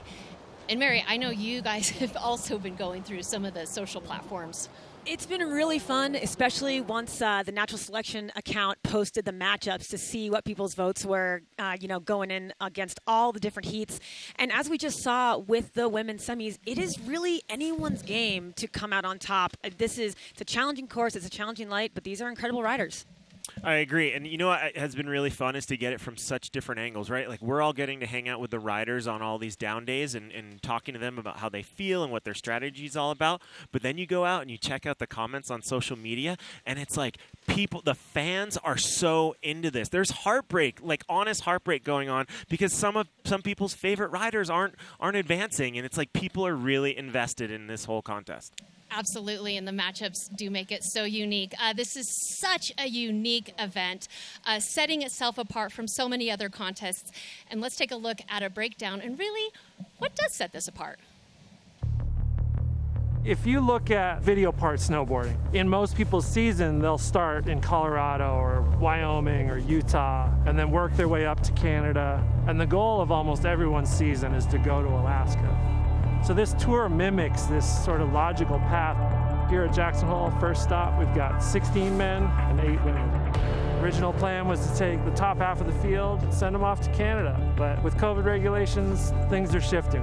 It'll be Canadian riders and focus more on a film trip. After we finish up in Canada, we'll be heading up to Alaska, Tordrillo Mountain Lodge for the finals. We'll have the top 4 men and the top 2 women from the tour competing to find out who is the best overall snowboarder on the planet. The Natural Selection Tour is changing the game right now. They decided to go with the head-to-head format. First of all, we seed the riders using a randomizer. As your number comes up, you get to pick when you're dropping in on the course. I will go third heat, second spot. There's a lot of strategy between who you're going to ride against, how clean the course is going to be, and a lot of guys are even looking at who they might meet in the next round. Nils versus Pat Moore. Instead of being based off of just who has the best score, each rider gets 2 runs.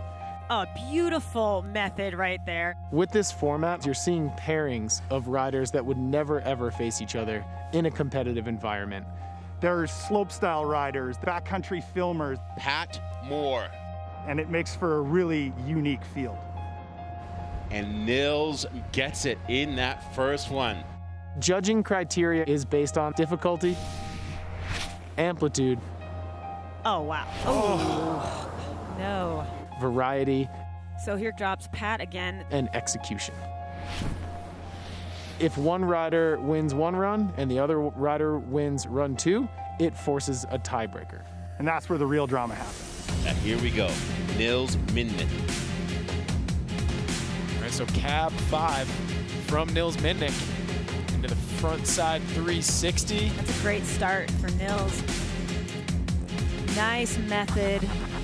Bonus light here down at the bottom. Oh, back 3.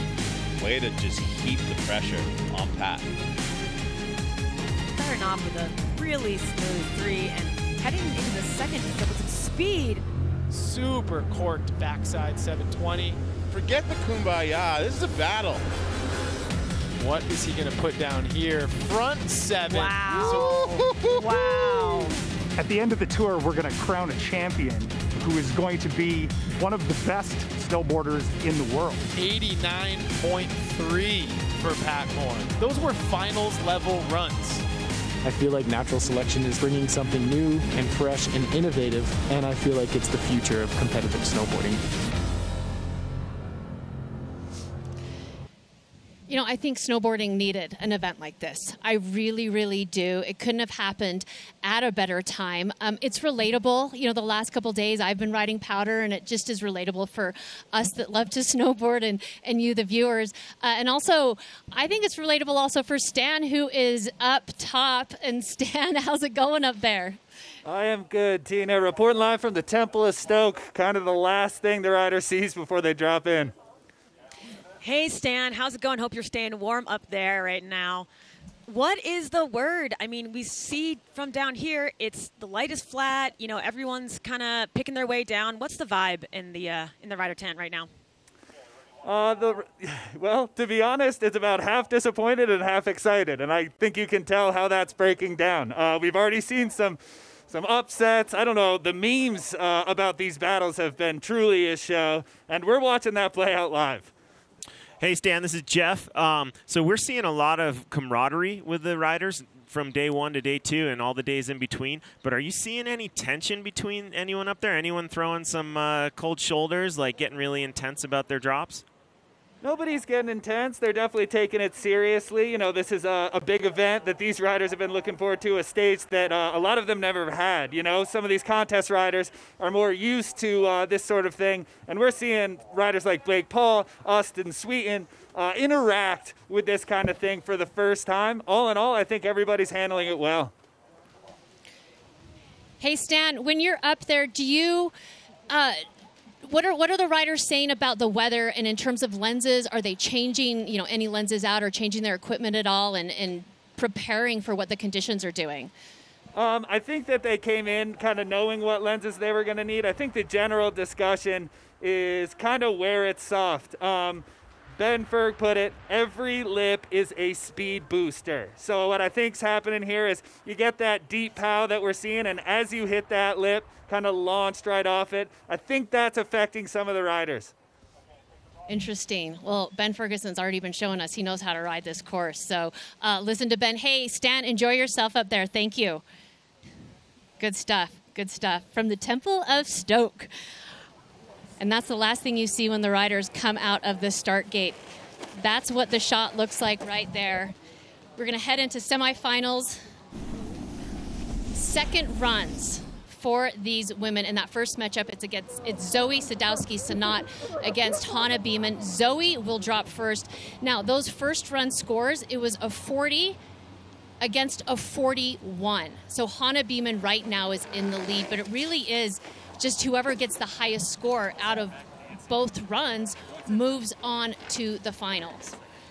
Yeah, Zoe and Hannah are really in a deadlock right now, pretty much. But I think what is cool is Zoe pretty much has nothing to lose. Like, she has proven herself as being very capable and really one among these ranks of extremely prolific snowboarders. So, you know, she can put it all on the line. I think they both need to put it all on the line. I mean, those scores, they're pretty low. They've both got a ton of room for improvement, and they were close, right? So maybe playing it a little bit conservative so they can stay on their feet, but they definitely need to step up this run.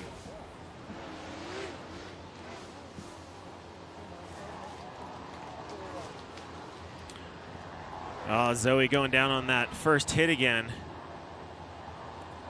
But again, as we've seen, and we keep talking about it, it's a really important point for people to understand. Just because you fall doesn't mean you're out of the running. The rest of the run is in front of her to put together something to impress the judges, like hitting that bird's nest. That was a really unique feature that we've barely seen anyone hit throughout the last couple days. So that's going to do well for her. And then with the Wildcat there, she really is making up for that slip up top.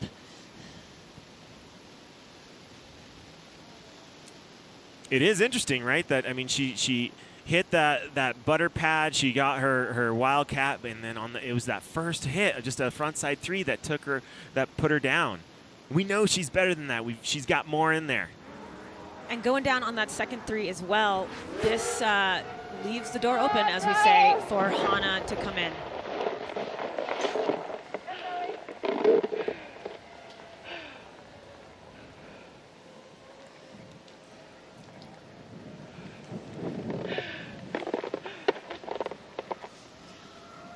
Okay, so Hannah Beeman, her score was a 41.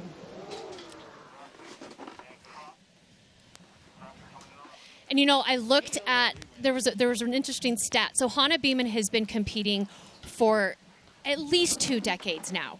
Now, when Hannah Beeman did her first X Games in the year 2002, Zoe Sadowski-Sanat had not yet turned 1 year old. So that just shows the difference of experience between these two riders.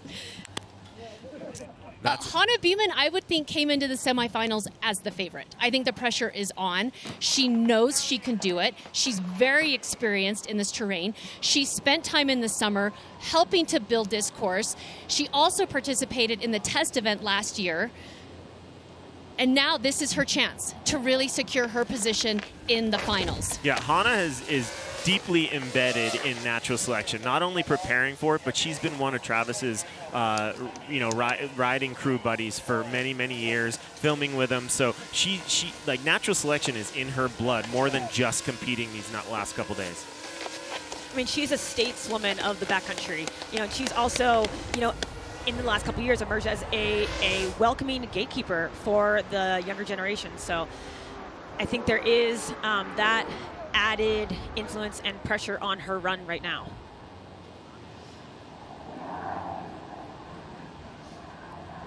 Oh, ooh. Coming up a little short. She went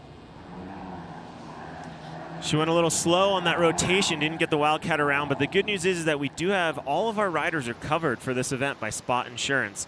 So, if they go down, luckily we haven't seen anyone get hurt, and we're hoping that doesn't happen, but it is good to know that all of our riders are covered by Spot Insurance.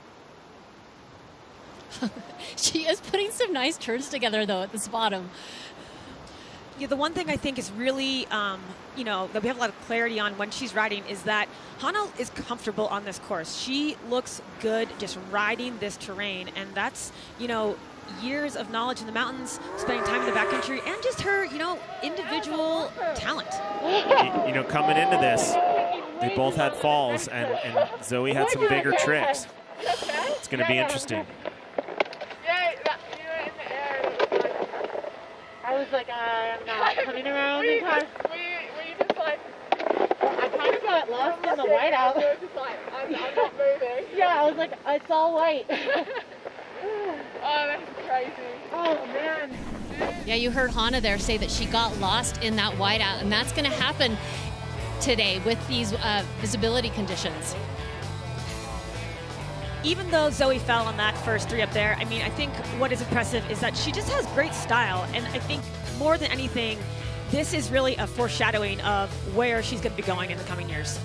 I think it's important to recognize how fit these athletes are. Like, to take slams like that and just, it is powder, but that's a hard fall, right? Like, she just tomahawked twice. To take falls like that and to get back up and keep sending and know that your body is strong enough to get you through this, like, there's a lot to be said for how much work goes in behind the scenes with all of these professional athletes.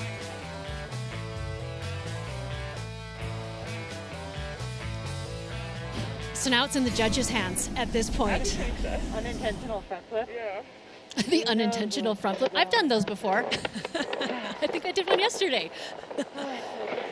Oh, wow. Nice. So here is the score. It is a 60. That's Zoe's highest score versus a 41, Hana Bima's highest score.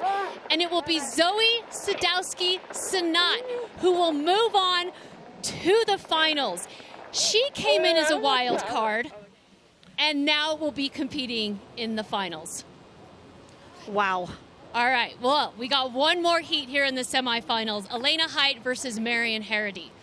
Right now, it's Marion in the lead, but Elena, she knows how to compete. She knows the mindset. She knows how to deal with the stress. At this point, she almost kind of needs to just relax, turn her brain off, and go and do what she knows how to do. One of my favorite things about Elena as a competitor is that she is a kind of, go for it or bust. And I mean that in the best possible way. She does not settle for stock runs or anything like that. She always wants to make an impact and ride and impress people. So I'm really excited that, she has another go to put it down. Remember, she came up short on Lando's hip, so she needs to go into that with more speed if she decides to take that same line.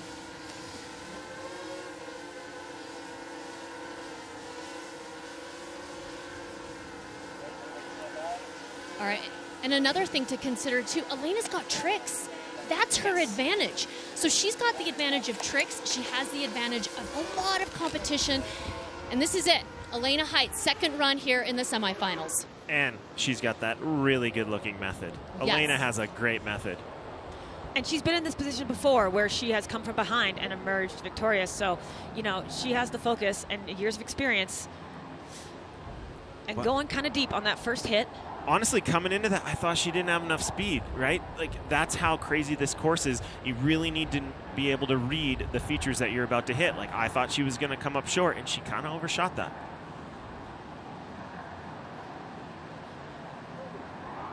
Ooh. Definitely getting caught up in all that new snow on the takeoff right there. You could tell that she was not intending to try and cork that spin out. Just board got caught in this powder.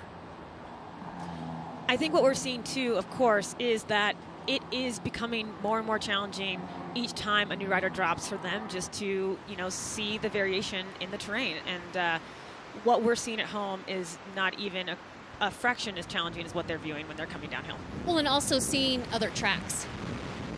Yes, totally. Yeah, following those other tracks is going to be a huge advantage. It may not get you the risk component that the judges are looking for, but you gotta weigh that out with, you know, being able to see where you're going and knowing where you're landing.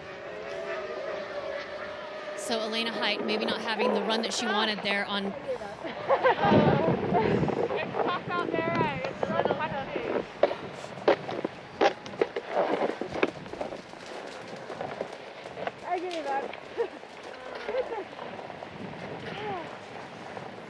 My nose taking off on the slide. Yeah. All right. Marion Harity. She has really been able to handle this course well. You know, I think a lot of the Alps are completely above tree line, and there's a lot of whiteout conditions that happen over there. So, you know, she's no stranger to challenging light. Yeah, you think about it. She rides in Chamonix. Yes. That's no joke. Yeah. That's the Jackson Hole of Europe. They should use that as the slogan. That might be it's might be a serious mountain. You know, going into this run, she has the lead. You know, she has the opportunity. Elena didn't quite put down that run that she wanted in her second go. You know, this is looking pretty good for Marion right now. But Marion better, well, I was going to say she better step it up, but I'm forgetting that she actually had the higher score from the first run, so she's sitting in a good spot.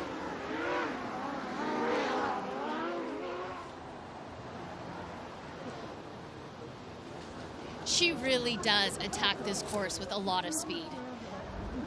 Yeah, you can see that big mountain prowess coming out, right? In her route finding, she's not hesitating as far as which feature she's going towards. Like, she lands and she knows exactly where she's going and she's committed to it.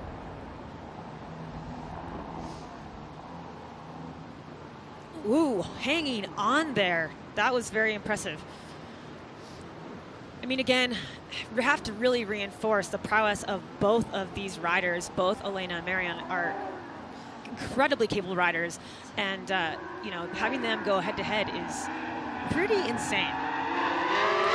It has been so fun to see how all of these head-to-head matchups have unfolded. I mean, this is all totally random and all totally based on each rider's performance. And every single time, it's just like, yes, this is wild. Well done. But I wasn't stylish at all. I was really ugly in the air. All right. So Elena, the pressure was on. She needed to do something here in this second run. It's really, you know, the matchup between these two women is the route finding versus the tricks. That's kind of really what it comes down to in this matchup. You can see Elena had some tricks that she was ready to put down, but it just wasn't working out for her with all this new snow, and obviously the visibility's playing a tough part. You crushed. Well done.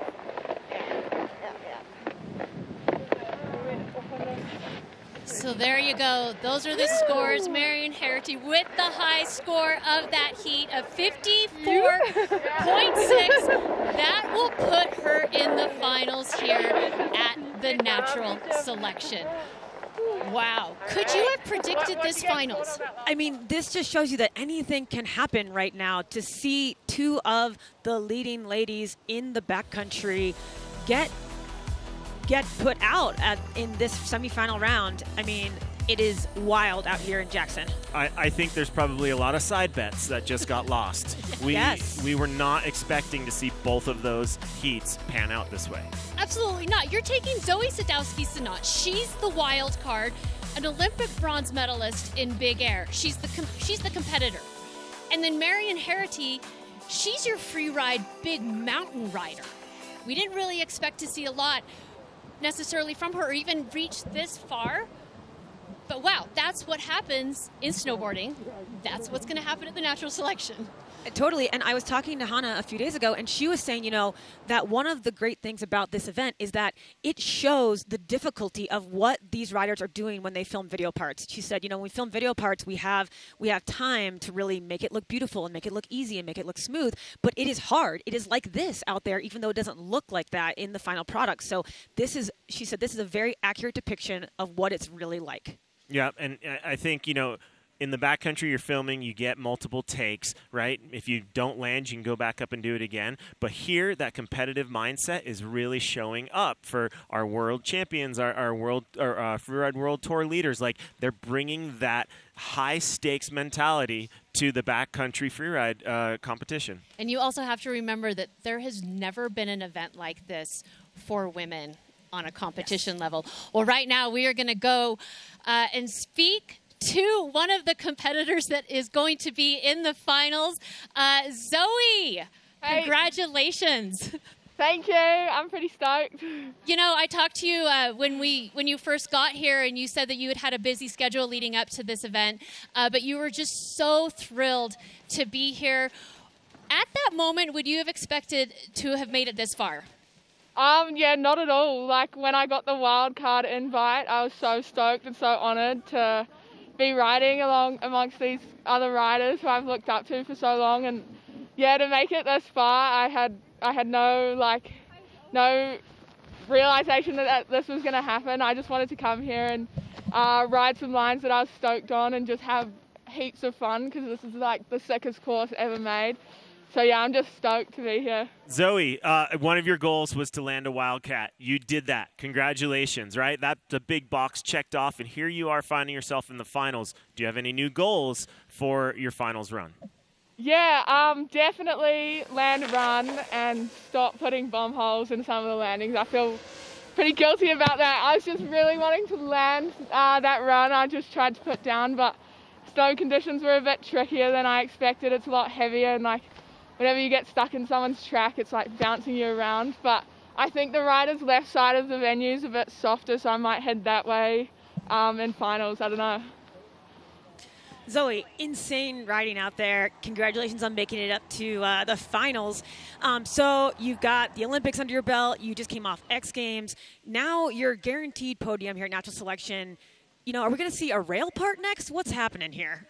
I don't know, like, my sights are fully set on the Olympics. I love riding free ride and shredding backcountry and shooting, but yeah, over the next year, my eyes are on the big O, and yeah, I'm so happy to be here, and of course, I'd love to do this again in the future. So yeah. Hey, it's been so fun to watch you. Keep it up, and best of luck there in the finals. Thanks so much, Zoe. Thank you. So yeah. I love that. She's just so excited to be here. She has goals now for the finals. She's accomplished her goal. She does have the Olympics on her mind for next year, but right now it is all about the natural selection. In the finals, it is Zoe Sadowski-Synot up against Marion Harity. We will take a quick break and be right back with the men's semifinals. Welcome back, everyone, to the YETI Natural Selection live from Jackson Hole. Some fantastic shots here, and what a mountain this is, and a perfect venue to be hosting the Natural Selection, combining competition with backcountry. It's unique. Nothing's really been done like this before with both men and women. We've seen some fantastic riding already. We've had some fantastic moments already. One of those moments for me was watching Travis Rice congratulate Mark McMorris after Mark took him out. And Mark is up at the top of the course. Hey, Mark. Hi. How's it going? First of all, I've seen you compete at so many events, but to now be back at the Natural Selection, you will be competing in the semifinals, but more than that, you went up against Travis Rice. You beat him, and then he was congratulating you at the bottom. How was that for you? Yeah, Travis Rice is a great sport, and that's how we roll in snowboarding. We congratulate each other, win or lose. And I'm just thankful he's hosting this amazing event in his hometown. I'm so glad to survive the heat that no one thought I would survive. It feels insane. In the semifinals, got another tough heat with Mikkel Bang, but really, really proud and happy with the way I've been riding. Hey, Mark, obviously you have nerves of steel when it comes to competing, and, you know, your home usually is slopestyle and big air. What is your mindset in this arena that is so unique and different than traditional competitions? Yeah, it's a total different sort of nervousness. I'm just really focused on trying to hone in on each feature at a time and just ride smooth and try and fluidity is everything when riding lines and backcountry. So trying to keep it fluid and trying to land and keep my speed up, and yeah, just ride to the best of my ability and what I think people want to see. Make snowboarding look fun. Well, Mark, you're definitely making snowboarding look fun. You've come a long way since 2012 at Supernatural. Any insights into your next run? You got a specific trick you can let us in on, or are you keeping everything a secret? Honestly, I kind of take it as I go. I think maybe going to go that same line, similar tricks. That cab 5 on the last one into that little pocket tranny felt really cool. We'll see what happens different, but I literally don't know. I might try and just ride smooth and do a similar run to what I did in my second run of the quarterfinals. Yeah. Well, Mark, we're going to let you go. Thanks so much, and looking forward to seeing your next runs. Thank you, guys. Cheers. Enjoy. Cheers. All right, so for the men's semifinals, format looks like this. We have 4 men. They will each take 2 runs. The top score from those 2 runs moves on to the finals. And again, we're looking at the full top to bottom. The judges are really looking for that full appraisal of how the riders are riding. You know, a bobble or a fall here isn't going to count someone out, because we're all about Dave. Difficulty, amplitude, variety, and execution all put together on who navigates best from top to bottom. All right, we're going to kick things off, go right to the top for a Jackson Hole local, Blake Paul. And first of all, this first heat, Blake Paul against Ben Ferguson, 2 really completely different riders. I am really excited to see this heat. I got to turn to you, Jeff, because you know Blake Paul. Blake's the backcountry prince, trying to be crowned the king for sure. He's just always had the smoothest style, and it's been so cool to watch Blake come up through the years and how he's taken that all-mountain prowess, that all-mountain style that he has, and really turn it into these much bigger tricks and really start putting together like insane video parts. And then here we are today, finding Blake, hometown hero, in the semifinals of Natural Selection. I mean, it's appropriate though, right? It's poetic. Blake is also just a very poetic rider. You know, coming off of the quarterfinals when Ben was facing Sage and they both had that competitive background, this is an interesting aspect to the Blake and Ben matchup, where Blake is not a competitive snowboarder. You know, he has been filming video parts for years now, and that is going to, you know, potentially play a role with that, you know, can he find that same focus that, you know, Ben is used to drawing from? I got to say, though, after watching, you know, Ben's first runs, like, I think Blake has it in his head that he needs to not only be consistent, but I think he's going to need to step it up a little bit. We saw some super creative tricks out of Ben on his first runs and a lot of consistency. So let's see what Blake's got for us coming up here. Great. He's got that crippler again, very the Blake Paul approved crippler. Oh, sorry. I was going to say, if they're taking requests, I wanted to see a backside Rodeo 7 out of Blake. That's one of his signature moves that looks so good. Had a little bit of trouble on that backside 7. Looked like he got a little overcorked on kind of the second spin. Top of the run, though, was so smooth. I mean, just classic Blake Paul finesse. And an effortless wildcat to finish it off. So the one mistake, but other than that, it was really good. And he did step his tricks up. Yes.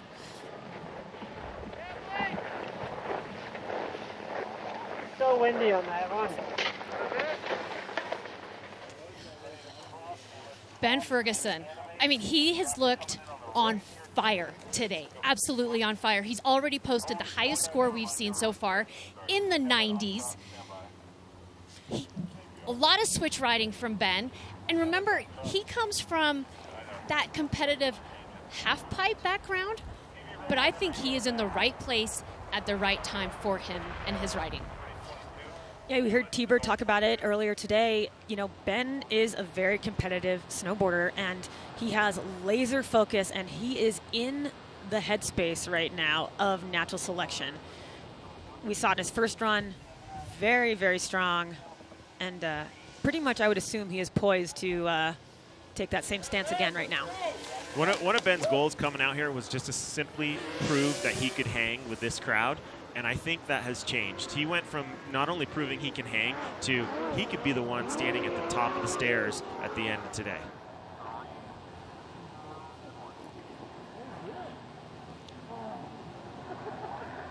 Looks like he went down pretty hard on that. That was that switch backside rodeo. Looked like he was trying to get switch backside 5 rodeo.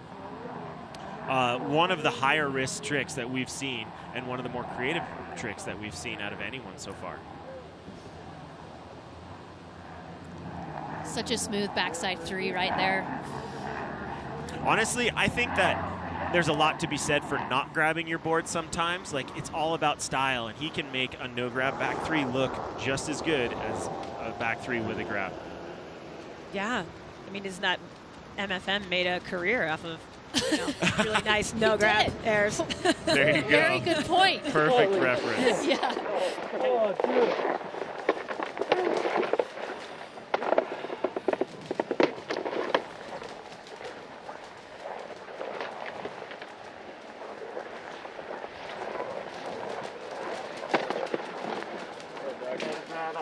We're alive.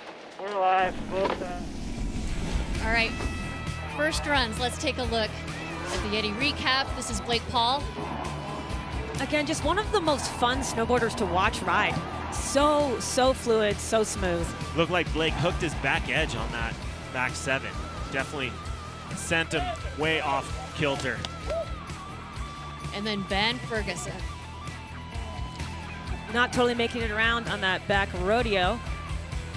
Switchback rodeo, excuse me. Yeah, having some trouble on that switchback 5 as well. So coming into second runs, these guys are definitely both going to be looking to get some more consistency under their belt. And they can both do it. Absolutely. Tails are shot too. Tails are clipped. Oh. Whoa. So right now, Blake Paul has the advantage with that 54. But remember, Ben Ferguson earlier scored a 90. So he's already proven himself on this course. All right. Blake's not sitting back on that 54. No. Okay, next up. Semi-final heat number 2. Mikkel Bang against Mark McMorris. Now, Mikkel, I mean, what a heat that he had in the quarterfinals going up against Pat Moore.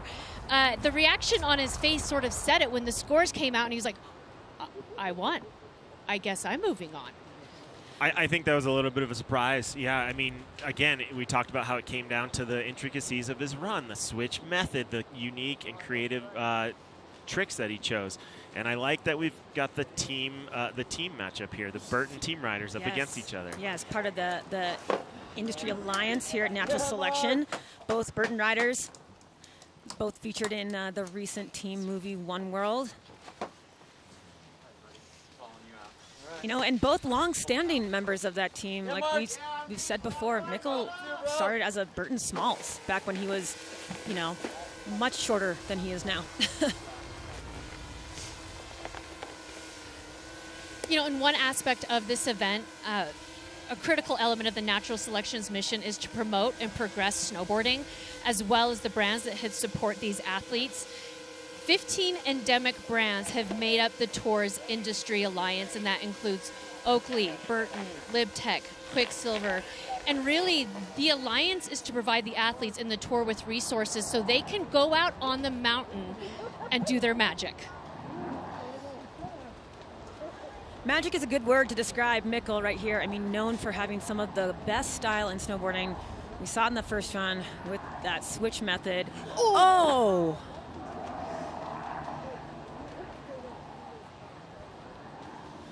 You know, again, big shout out to Spot Insurance, which is keeping all of these athletes safe in case of falls or anything that happens and can happen when you're riding natural terrain like this. So really appreciative of Spot today.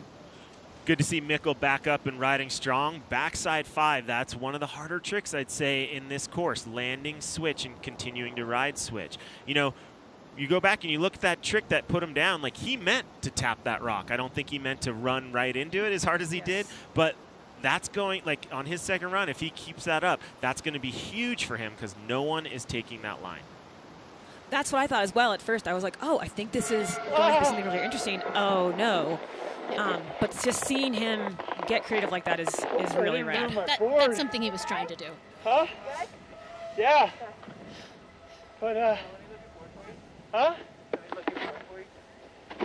Never ruined it? Doesn't look that bad. Checking out the base of his board right there. Make sure it's okay. What a cool line, though. If he can get that, what a cool line.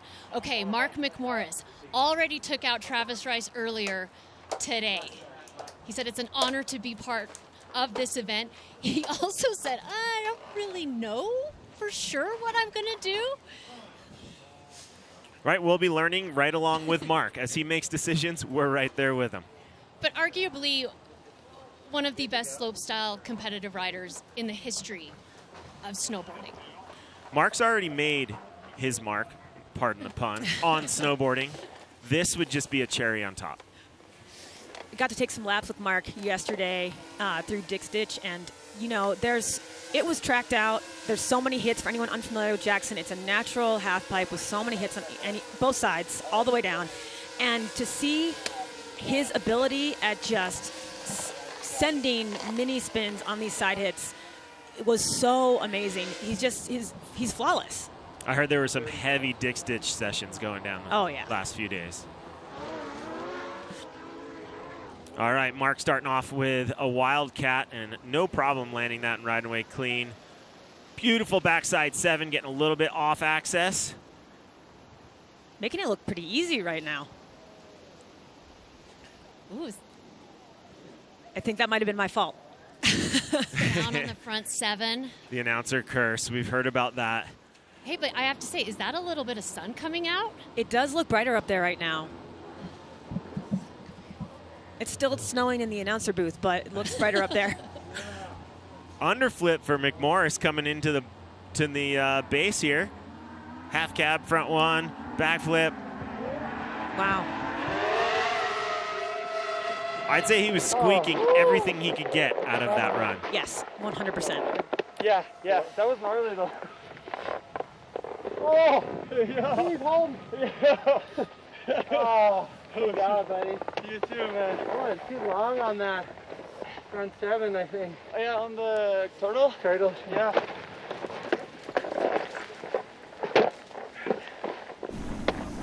I kind of want to see the base of Mikkel's board. I'm just excited to see if he can pull that off this run. Look at that. Yeah, it looked like he was just trying to run his nose across that rock, and he went a little bit too hard into it. I'm hoping that whatever damage he did to his board isn't going to slow him down. So much style and switch riding from him. And then Mark McMorris came in for his first run of 2 in the semifinals. looked so strong up top. I mean, this is a tough one. I get, you know, these two guys, this heat could go very much either way. They both have very different styles of riding, but they're equally as strong. You know, if I were a betting man, I'd say this one's probably going to go to Mark. I would guess Mark. Mikkel, super creative on that rock ride, but it really took him down. He was stopped. So Mark had quite a few more tricks.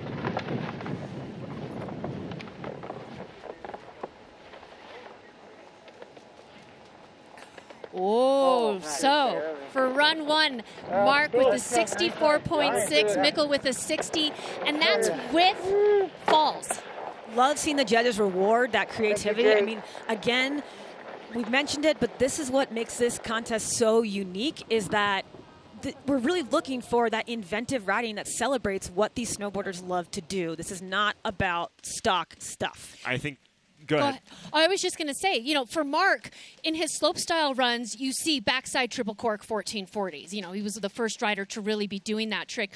You don't see that up on this course, and it's really refreshing, you know, for me to see him approach the mountain and snowboarding completely different than maybe what he's used to, or maybe what, you know, a lot of viewers are used to seeing from him. Yep, I agree. And to Mary, to your point, I think it's really important to understand that the judges are rewarding creativity. Like Mikkel went down, I didn't think his score was going to be that high, and the judges liked it. They like seeing something new. We've seen 7s and we've seen 5s.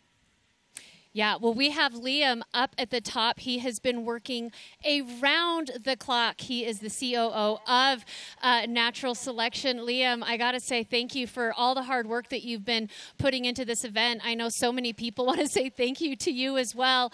But just really quick, how's it going for you up there? Well, I mean, the sun is finally coming out. We were looking for this weather all day, and it's finally happening. We've got men's semifinals and finals still to come with men's and women's. Really excited. Hopefully the visibility helps them out. It's definitely been challenging conditions today with the wind, the flat light, variable snow. So hopefully with a little bit more light on the course, they're going to be dealing just with the snow conditions. Good. Well, Liam, we know you've been running around Ragged for quite a while now, making sure this event goes off smoothly. Are you getting to sit back a little bit up there and just take in these insane runs? Yeah, I've been spending some time with the riders up in the athlete tent, bouncing back and forth between the start here and the athlete tent up at the top. The vibes are good. People are hyped. It's nice to finally see people, you know, express their own selves on this course, do what they want to do. You know, these rivalries didn't really exist before today, but we've got some really interesting matchups coming up, and I think everybody's excited to see who wins. You know, first off, congrats on bringing to life this behemoth of an event. You know, we see Travis riding and competing, but you work with him. How is he to work with? Travis is an incredible visionary. You know, he always comes with the best ideas at the last minute. This archway, you know, this event, everything we work on together, we're really yin and yang. He's a little all over the place, I'm a little more details, but that's where the magic happens. You know, the idea and then the ability to bring the idea to fruition, working together. You know, that's been a beautiful partnership between myself and Travis over the years. Hey, Liam, thank you so much. Try to enjoy some of the snowboarding moments up there. I know that you've been just so busy leading up to this event. But again, thank you, and we're all so happy to be here and be part of this. Well, thank you guys for being here. Thanks for everybody watching. Thanks to all the riders, all the sponsors, Jackson Hole Mountain Resort, and everybody for supporting this. We wouldn't be here without you. Awesome. All right, enjoy. Thanks, Liam. Oh, he's a busy man. All right, we are going to take a quick break. And when we return, men's semifinals, run twos. Some pretty heavy matchups coming up next. Stick around. Welcome back, everyone, to the YETI Natural Selection here in Jackson Hole. What a day, what a day. And we are about to get away with men's semifinals, run number 2. But before that, the conditions look like they're changing a little bit. We're starting to see a little bit of sun, which is fantastic news. Maybe that prayer at the very top of the show paid off. Stan, you're at the top. What is the report from up there? Well, apparently someone up there heard Austin's Sun song this morning. That is true. It is breaking. The tent has been good. I did watch Travis kind of showing Mikko Bang a new line. If you don't know, Mikko Bang is kind of covered head to toe in tattoos, but in that run, definitely bringing a new meaning to the rock and roll. that was very good. Appreciate that dad joke, Stan. So we have two matchups right now that are very, very close in terms of the scores and where the riders could go from here. What's the inside intel between the Blake Ben matchup right now? Tough to say. You know, obviously the nickname for Blake has been Bird Bone. You know, the kid is light, and we've seen him stay consistent all day. Ben Ferguson, just a powerhouse. We saw him kind of take down what some people would have called the titan of this event, Sage Kotzenberg. So this could go either way, really. Hey, Stan, we know what riders we're watching today in the quarters and semis. Do we have a lot of the other riders that may have been eliminated on day one, or are they hanging out up there and partaking in the vibe? Oh, of course. Yeah, we got Ejak, Elias. It's everyone wants to be here. This is not something you're going to want to miss. So yeah, people are kicking back and who knows, maybe enjoying that they just get to watch the show. Hey, Stan, how tempted are you to grab your board and just drop in? Well, time will tell. I think if I get the opportunity, it's going to be hard to say no. Yeah. Hey, Stan, thanks so much. Hopefully that sun stays out here, and we'll catch up with you later on in the show. I really do hope that sun stays out. I know the riders do as well. Well, also, we do have a internet going crazy on the Stan-Zach Nigro matchup that Natural Selection also shared. So if the sun comes out, maybe there's going to be opportunity for that later in the day. After. All right, good stuff. You know, one thing to mention is at the end of this tour, whoever wins the tour, they get a car. The Bronco Sport. I mean, Think about that. Like, you're going to Jackson Hole, you're snowboarding, you're riding powder, you get to choose your own line. Really, these are the best riders that we have chosen for this. They've put together the puzzle pieces. And then you continue on the tour, and at the very end, it's like, yep, congratulations. Drive away happy. It's a cool truck. I've seen it around. It's awesome. It's one of those trucks that, like, in the morning, before everyone wakes up and gets to the mountain, you want to be in that truck and riding to the mountain and saying, see ya. All right, we're going to get back to the competition right now. Men's semifinals. Run number 2 for heat number 1. And this is Blake Paul against Ben Ferguson. Blake Paul, the local. He's from Jackson Hole.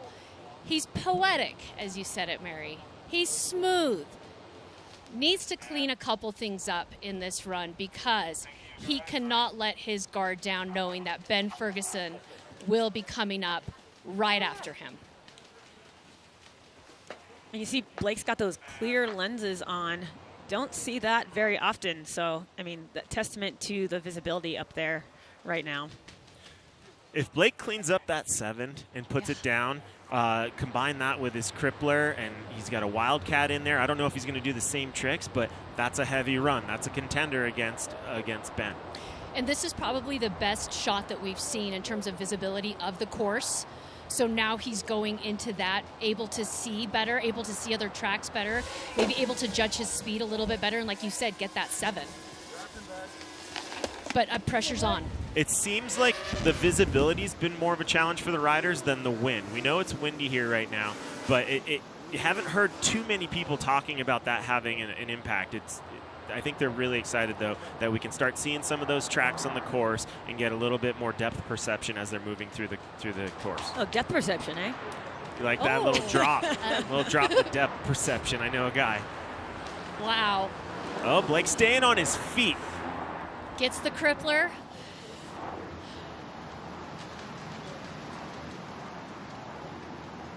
There we go. A good old-fashioned mute grab. That one went right to my heart. I love that. I mean, he's got such good style. So fun to watch snowboard. And he's putting together a great run right now.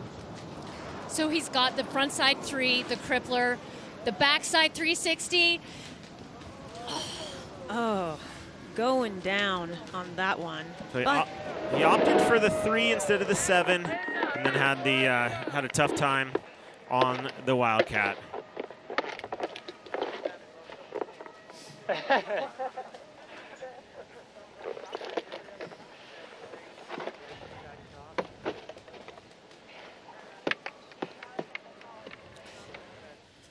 So the door's open. The door's open for Ben. So if Ben can do what he did earlier in the qualifying rounds and score in that high 80s and 90s, I mean, we've already seen him put together some really good runs top to bottom on this course. We know he has it. It's there. He's done it twice already. His last run in this round wasn't his best, but we know Ferguson's got it in him.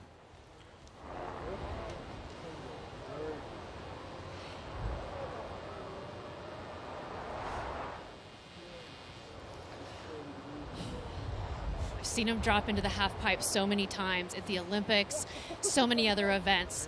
But to be able to watch Ben Ferguson drop into the natural selection event is something very special. He's got a certain intensity about his riding. He's low and he's powerful. I know we've used that word a lot over the last couple of days, but that's a characteristic of a lot of these riders. And here he goes, coming in switch into this first hit. Cab 5 looked like he was trying to poke it out and tap that tree. Frontside 360. Ooh, nice powder turn. And that's what the judges want to see, is that finesse in between the hits.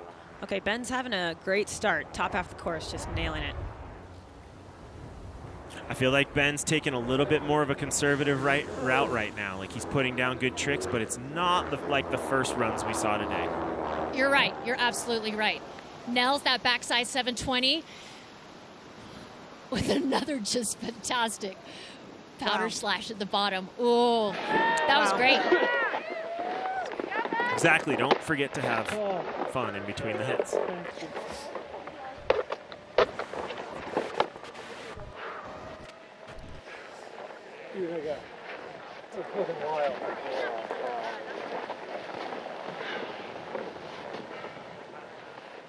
All right, so let's break down these two runs.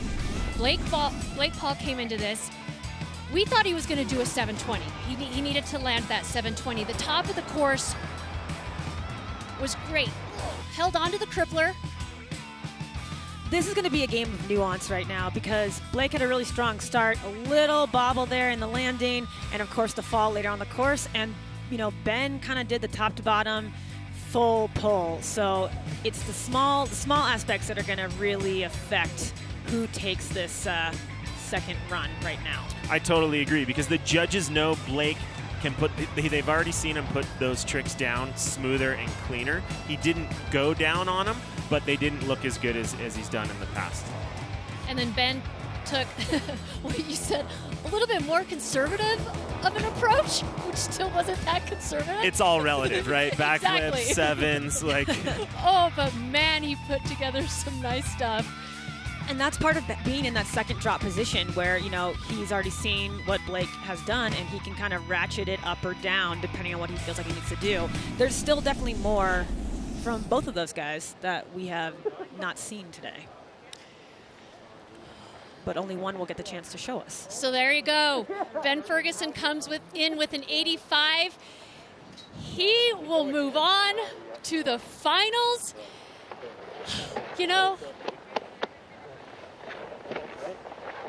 that right there, though, I mean, even though Blake Paul isn't going on to the finals, he still had a fantastic showing at this event. Absolutely. Yes. To make it all the way to the semifinals here in his hometown, like, that's a big move. It's huge. Completely. I mean, no shame in top 4. None at all. No shame in being top 16 here, really. No shame in even being invited to this event. It's just an honor to be invited and be part of this event. Okay, Mikkelbank, second run. This is it. This is his final chance. Are we going to see that rock tap attempt again? Because I feel like the people would love to see it. The judges, I'm sure, would love to see it. I would love to see it. You know, and it's interesting. This is where, from a rider's perspective, you're like, Because a lot of times, riders just want to get the trick. They're like, no, I'm determined to do that. Or because it's a competition and maybe it didn't work out the first time, he completely switches it up. Yeah, I think over the course of the 2 days of competition, we've seen Mikkel taking some of the most unique lines and putting down some of the most unique tricks. Like the switch method, we keep going back to it. That one was huge. The switch back 5 he did on day 1 was one of the most beautiful tricks we saw of anyone. And then, of course, trying to get a rock ride or at least tap it. Like, these are going a long way for him, and that's why we're still watching him. And here he comes into that hit. Oh, and he holds on to it. Yes. That was incredible. I mean, if anyone watching today was not familiar with Mikkelbang before now, definitely look up some of his video parts from the past. This Norwegian just has the most effusive style out there, and you'll see the buildup of that creativity that led up to this moment today. And there you go. He did a backside 5, and he rode switch the whole way down until he found another hit to do a cab 5. If he had just switched it around in his run and gone back to forward, that really wouldn't have been against him, but he didn't. He stayed switch riding powder, and that's hard to do. Such a great point. Switch powder is tough. Did you tap the rock? Yeah. Nice. Oh, man. Got you. Dude, good riding, guys. Oh, man. Man. These things. Yeah, your run was really good. All right. Now, after that, we've got Mark McMorris, who has yet to drop. He currently has the highest score, but really, he just needs to land everything. Go top to bottom, and do what Mark McMorris knows how to do, snowboard. Completely. He's got his girlfriend, Coco Ho, professional surfer, here, I'm sure cheering him on from the bottom. She's been there watching the replay with him every night. Props to her for doing that. But, you know, if Mark's paying attention, he watched Mikkel's run, and he knows all of the intricacies and the nuances. He knows that Mikkel put down that rock tap. He knows that he landed a back 5 into a switch back 5, or was it cab 5? Like, those are a big deal. Like, Mark is not about to just lay back and put down an easy run. And don't forget about just riding powder switch. Riding powder switch. All right, Mark McMorris on course. Yeah, such a different headspace. I mean, usually if he's dropping last in this kind of situation, he's like, okay, there was a 12, a double cork 10. Now it's like, okay, there was a rock tap and switch turns. I'm nervous. There we go, back 7, looking as clean as ever.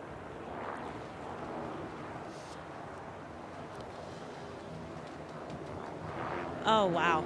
Beautiful frontside 720, holds on to it. It's a combo we've seen, but he's got it dialed, and it's still, that's going to do well for him in this run.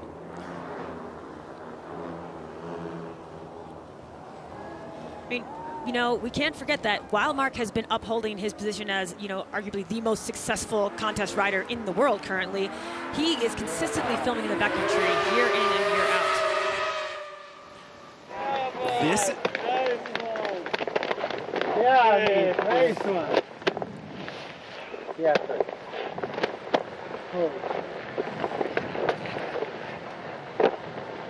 Holy shit. Holy. Love seeing that posse assemble at the bottom. That's awesome. All right, let's take a look at Mikkel's run.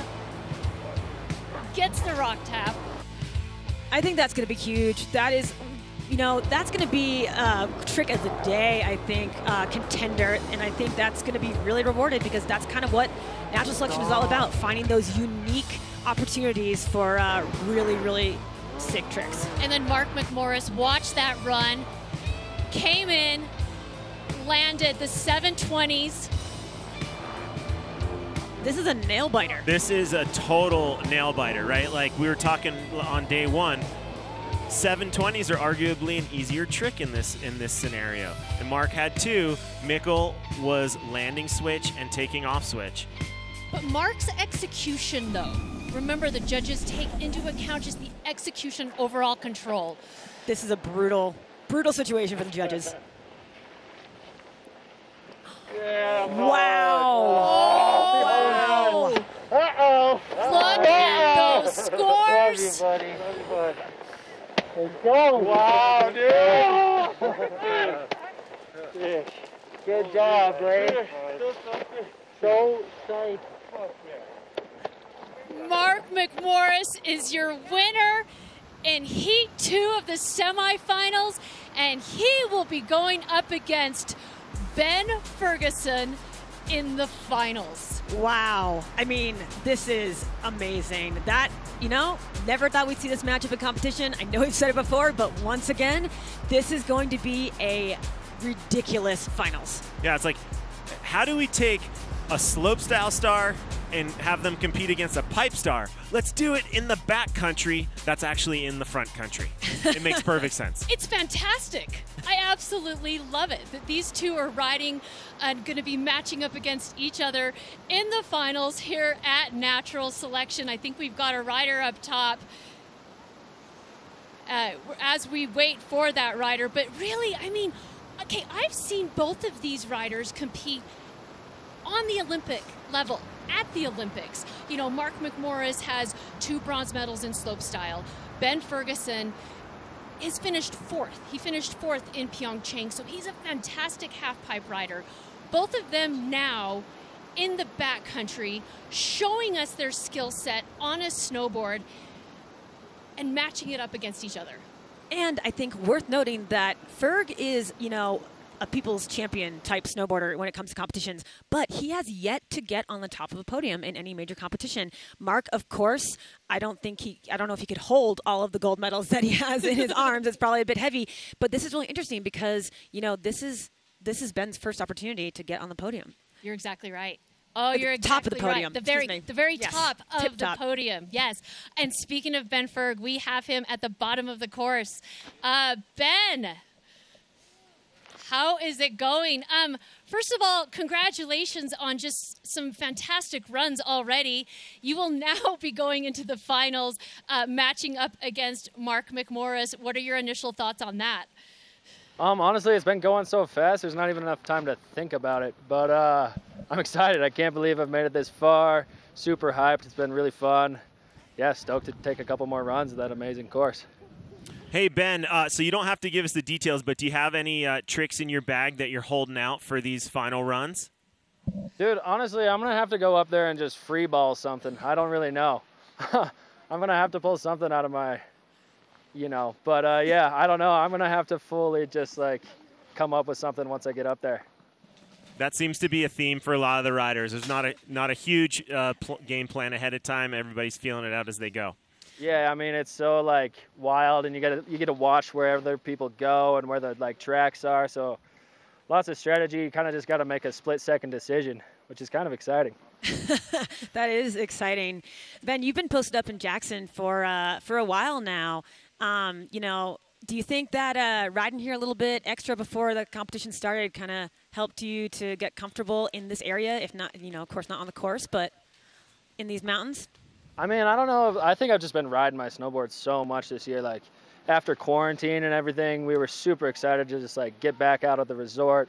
Mount Bachelor was amazing this early season. Just, like, got a ton of runs in, ton of days in out there, and then came out to Jackson early and have been sledding and riding natural terrain as much as I can. So I think it's definitely, like, helped my snowboarding. I've just been snowboarding as much as I can, and I think that's the best thing you can do to be a good snowboarder. I mean, it's absolutely true. Just go snowboarding.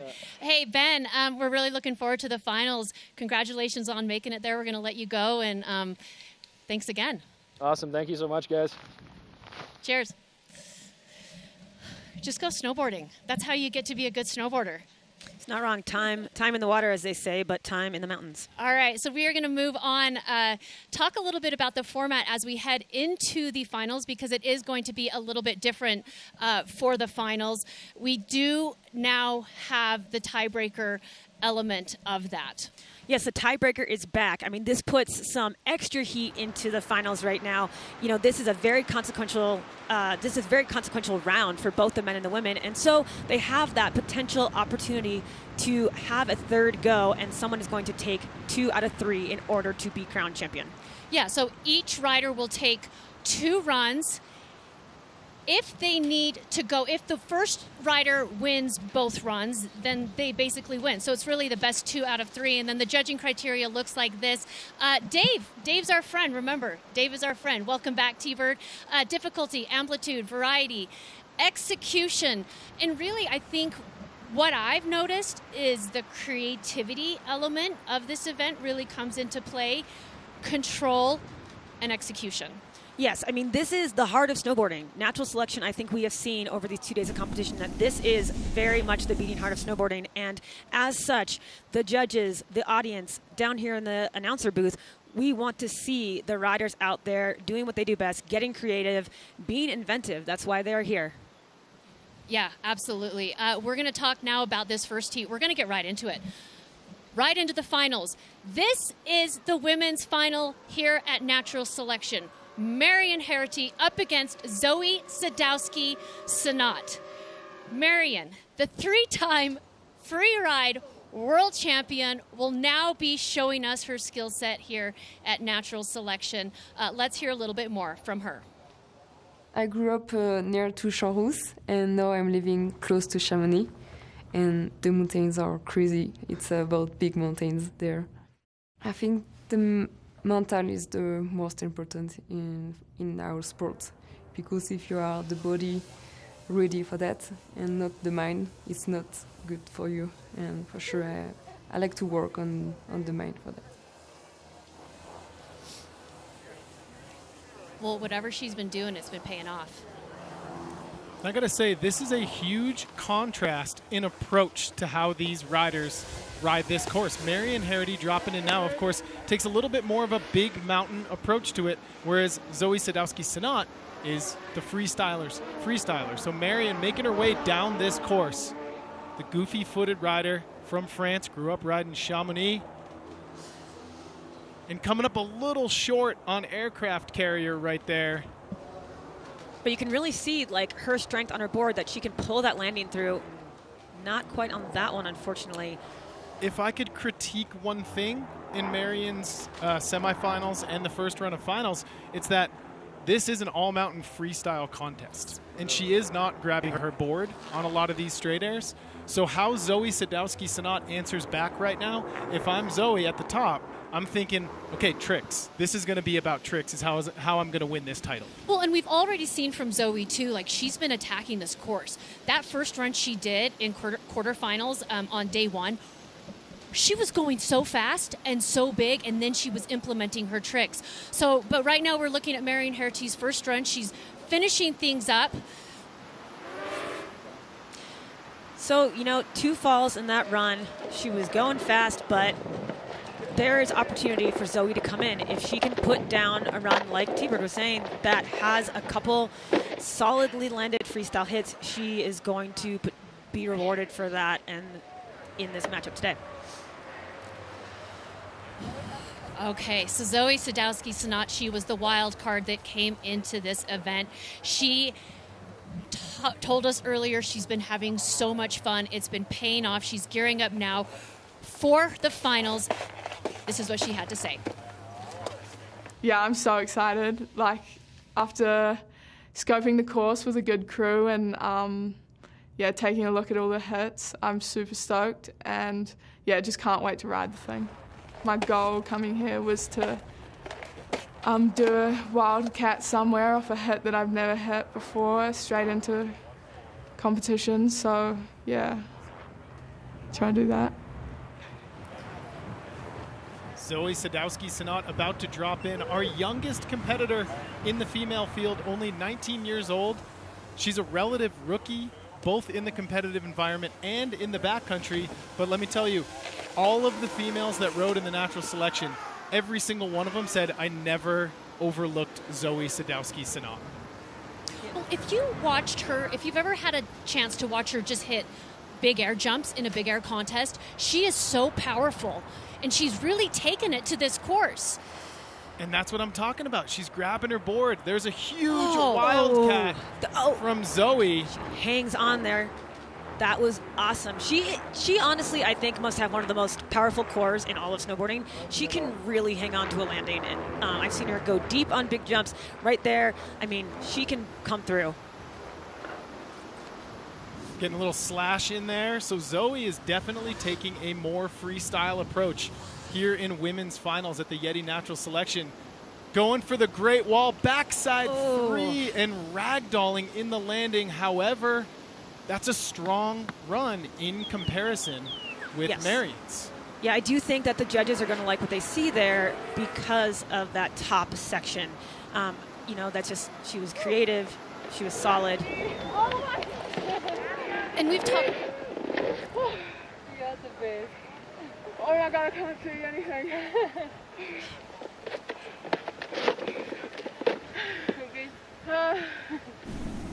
And we've talked earlier too just about the overall appraisal of a run. And in this case, this was the first rider, Marion Harity, who dropped in.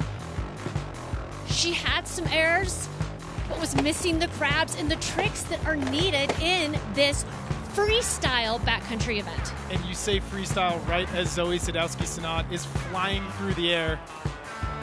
Huge wildcat there, loops out a tiny bit, and then this backside 360 did not go her way. However, I'm going to give the run to Zoe. If I'm a judge, which I am not, I think Zoe took the right approach in finals today. I would agree with that. I think that it's a strong showing, and I think she will be rewarded for that situation. I really wanted to see that landing, how she, you know, what happened on that, and will she go back up and do that again? I mean, Zoe puts down that back 3, and it's a score in the mid to high 70s, maybe 80s. How great would that run be? Yeah. For everything that she already did up at the top of the course.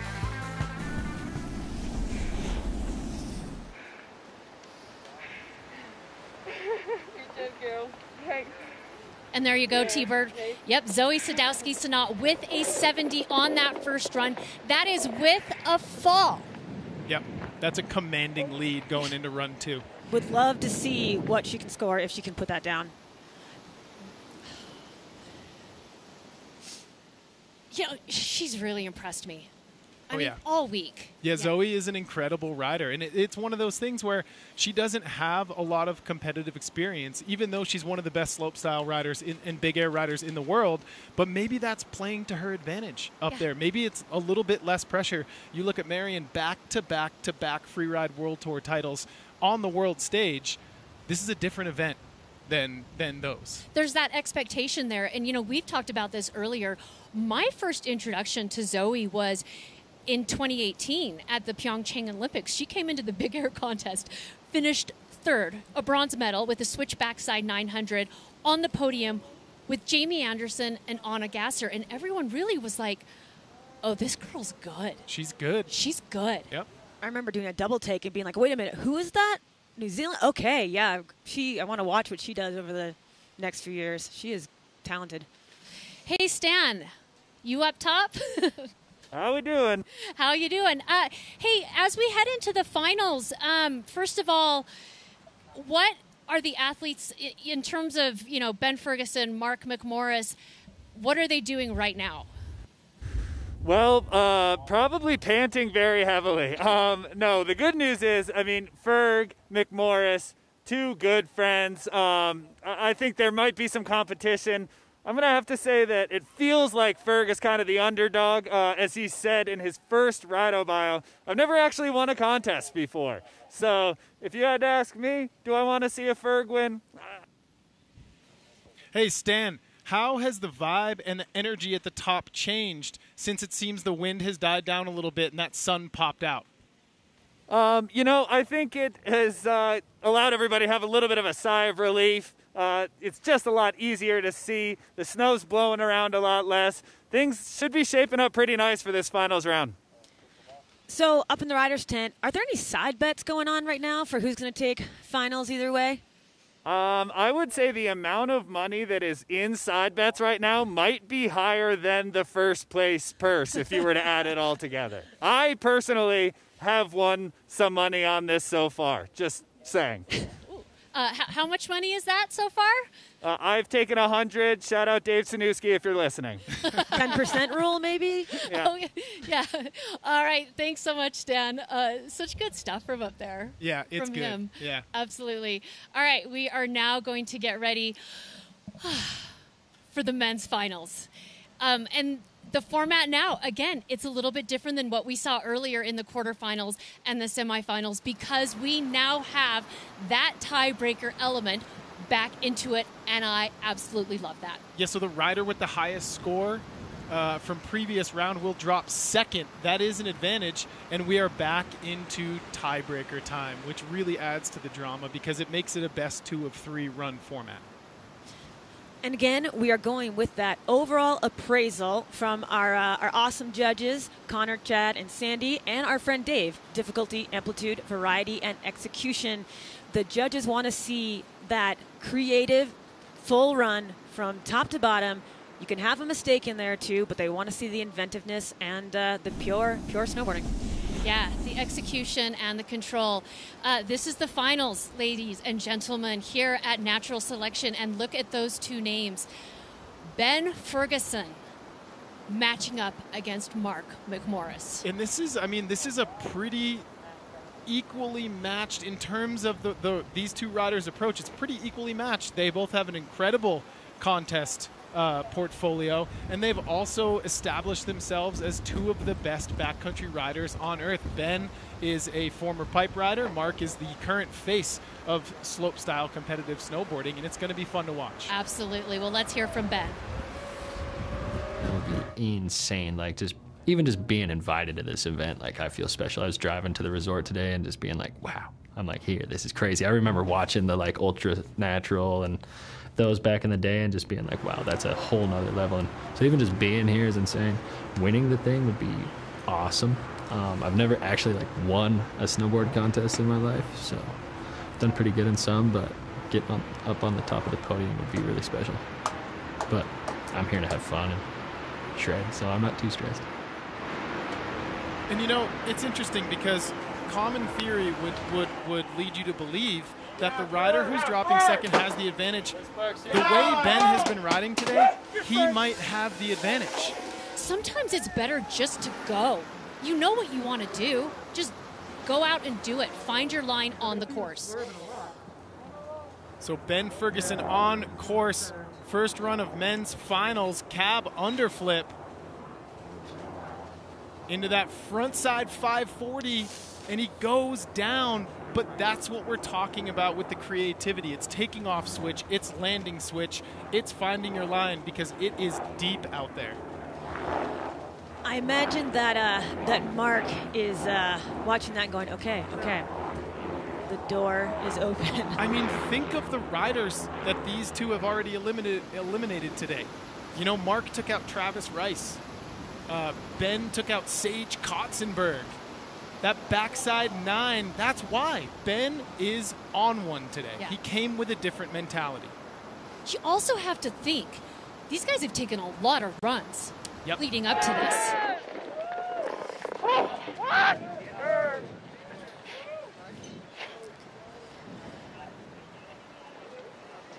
Oh, I fell. You heard it. I fell. But without that fall, if I could speak directly to Ben, I'd say that's a finals winning run if you don't fall next time. Yeah, absolutely. All right, so Mark McMorris was up top watching what just happened from Ben Ferguson. He is arguably the best slopestyle competitor there's ever been. And now he's competing in natural selection. What a fantastic matchup. Let's hear directly from Mark.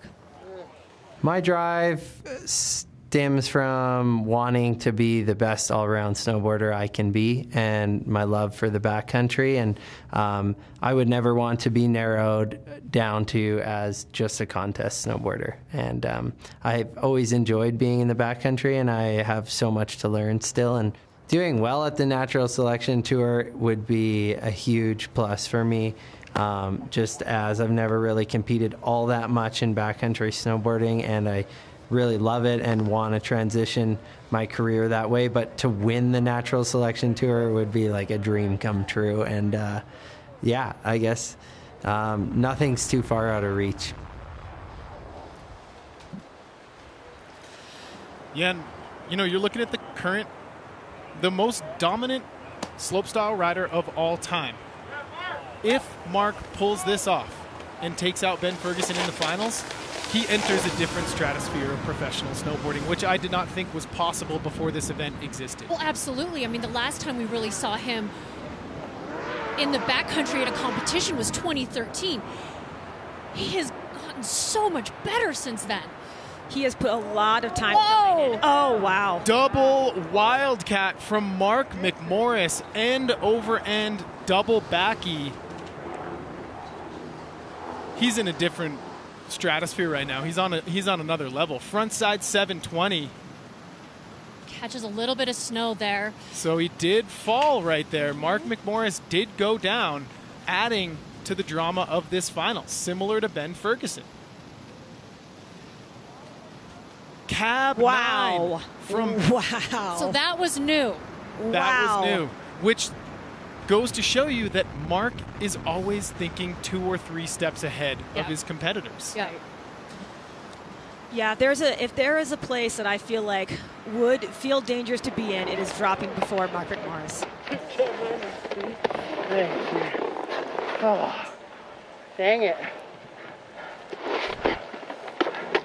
Nice back 9, dude. I love that. Yeah, that is so awesome. Checking out the YETI recap here. This is Ben Ferguson. There's that cab 5 right there. That snow is deep into the front side 540. And that's where he went down. But he follows things up with a backflip into that insane pow slash. And the backside 900 on the Great Wall. Oh, that angle on the Great Wall really shows you just how big that step down is. And to land switch in this snow is hard. And it's eerily similar, these two runs, because both of them had falls. Mark struggled a little bit more, even just riding down at the end of his run. So, you know, his flow is going to be compromised. Check out that double wildcat from Mark McMorris, but he goes down at the bottom of the landing, getting caught up in some tracks. But you could really tell Mark wants this because he added some new difficulty to this run. And the front side 7, he catches his nose twice. The thing about this is a run like this for Mark is only going to make him more determined at the top. You know, these guys, they seem very casual at the bottom. They're friends, but they are fierce competitors. Well, and it also goes to show you that even the best in the world, you're used to seeing their highlights and video parts and their landed runs on slopestyle courses, even the best in the world take tumbles. Right, exactly. Yeah, Eric.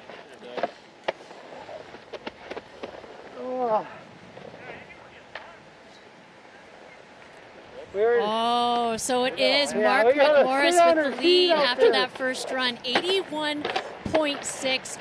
But still, those scores are relatively high with the falls. It could have gone either way, in my opinion. At that point, that's just a coin flip, right? Both of those runs were incredible. They had their setbacks. And, you know, lest we talk about the fact that those two are riding up the chairlift in about 2 minutes together. Yes. Like, talk about an interesting environment to be in, right? Because they're buddies, they're homies, but this is the Natural Selection Finals. Totally. I would not be surprised or bummed if this one went into a tiebreaker run. I think that Ben's going to go up there with a little bit of a fun axe to grind, and he's going to really try and step that up against Mark. I actually would really like to see it as a tiebreaker, just to see more runs from these guys. Oh, yeah. Yeah, such good stuff. The road to Alaska on this tour. 6 finalists from the first 2 events are going to advance to the finals at Tordillo Mountain Lodge in Alaska. From Jackson Hole, top 3 men, top 1 woman, and from the Baldface event, 1 man and 1 woman in this inaugural Natural Selection Tour. Of course, this Jackson Hole stop brought to you by the fine folks from YETI We had a benediction this morning, some church, if you will. Austin Sweeten praying to the sun gods and saying, please, sun, come out. And here we are on these final runs, and we got some sunshine, boys. And the entire dynamic of this event changed, as it does any good powder day when that sun comes out. Yeah, from no depth to just a whole vision of what is possible. We just got a glimpse of that in the final runs. Stan, my man, Levier up at the top. The level was brought in that run one. Your thoughts, your insights. Talk to me, Goose. You know, I think Mick Morris has been someone who's been kind of making it up as he's going along. I got to say, every time in the start booth, he's like, should I do this? I have to think that double, that cab 9, kind of just coming to him as he's riding down. I know Ben Ferguson is capable of putting something down, and if both of them are able to land on their feet, truly a battle of the Titans. Yeah, Stan, talking about Mark's run, that's really interesting to hear, because his thought process and his approach, in my opinion, was always that he knew exactly what he was going to do. Do you think this event, the innovativeness and the format of it, is maybe throwing him off a little bit? It's hard to say. I did hear, as you guys I think mentioned, Mark has watched the day one broadcast every day since that first one, just studying those lines. And I think you can see he's sort of just internalizing and taking these weird snaking runs that we're not seeing other riders do. All right, Stan, I'm going to put you on the spot. If you were the coach for both Mark and Ben, what would you tell them to do on their next runs? Well, you know, I think I'd ask Mick Mo, do you want to go 10? A lot of people have been talking about it. The kid can do it. Probably the best jumper in the world. And Ben Ferguson, I'd just say, hey, man, just land. Keep that landing gear, because you've got the run, you've got the flow, you've got the power. You just got to make it to the bottom. Stan Levier, I would make you my life coach if I could afford it, sir. Thank you for constantly giving us the knowledge from the top. Enjoy the view, and we, of course, look forward to your debut later on today. Yes, me too. It's nice to be back here in the booth. It's been so interesting watching the dynamics at play as we get ready for run 2 of the women's final. Thoughts? Well, I honestly didn't think we'd be looking at these riders in the finals. Like, my mind's kind of blown with the field that we went through to get here. It's a really exciting twist to how we're ending up this competition. Yeah, I'm really curious to see where Marion goes from here, because that free ride approach that she has been taking for the entire event has gotten her this far. But now, with young Zoe Sadowski-Synot putting on a clinic in that first run from a technical freestyle ability, it'll be interesting to see where Marion, who is, I mean, she is a champion. She comes in here 3-time defending freeride mountain champion. She's going to have to do something different if she wants to win this final. And she's already a little bit in the back seat. So if I'm Marion right now, I'm like, hey, this could be my last chance to be crowned Natural Selection champion. So you got to throw it all out there. You got to try some tricks. Yep, you got to push the tie break. And that is not a good start for Marion Arity, going down on the first feature. However, if we've learned anything from this new format, it is that falls don't necessarily matter as they do in traditional contests. So get back up, put your best foot forward, and try to just start accumulating points. So flowing through the course, popping off the side and going down again. Yeah, it looked like that one kind of snuck up on her, and I'm getting the sense that she's not as light on her feet right now as she was hoping to be. But tossing out a backy. Right, she's not giving up. So Marion Arity, right now, if I'm Zoe Sadowski-Synot up top, though, I'm sitting there going, all right, I could win this thing.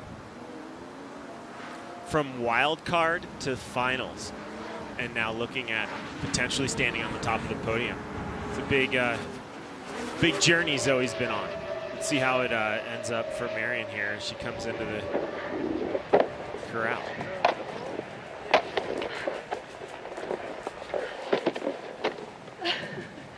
Shit. I felt like a shit.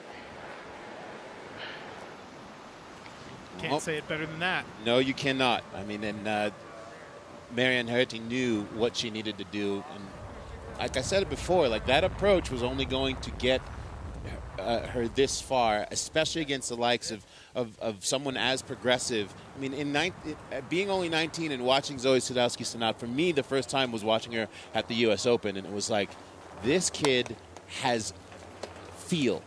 And when you've got that kind of feel, that comfort in the air, both directions, etc., edge control, and the fact that she can make that application, obviously the experience that she has at home in New Zealand in the backcountry, she's showing us, like, this is what the future looks like. It's about board control, right? That goes hand in hand with feel. And I'm a firm believer that some people are just born with it. I think anybody up here riding this course, but thus far, Zoe Sadowski-Synot has been the best female rider at this event. And that's why she's in the position to potentially take a victory lap here in finals. I think it's pretty easy to say that a lot of people underestimated Zoe coming into this competition. Zoe did not underestimate Zoe. I saw her getting a back protector this morning that she borrowed from Austin Sweeten, and she clutched that thing like she'd just been given gold. And you wonder what that does for her confidence. I mean, her confidence has to be through the roof right now. She is going huge. Massive tail grab, and there's the goal she came into natural selection with, the Wildcat. Let's call that huge feature. Let's call this what it is. This is the Natural Selection Championship victory run. 100%. Zoe Sadowski-Synot is reintroducing herself to the snowboard world. She's not just a big air rider. She's not just a slopestyle rider. She is an all-around incredible snowboarder. Backside 360. That's the cherry on top. That's the best run we've seen today, and that was her victory lap. I don't think there's any secrets here. You can hear the crowd.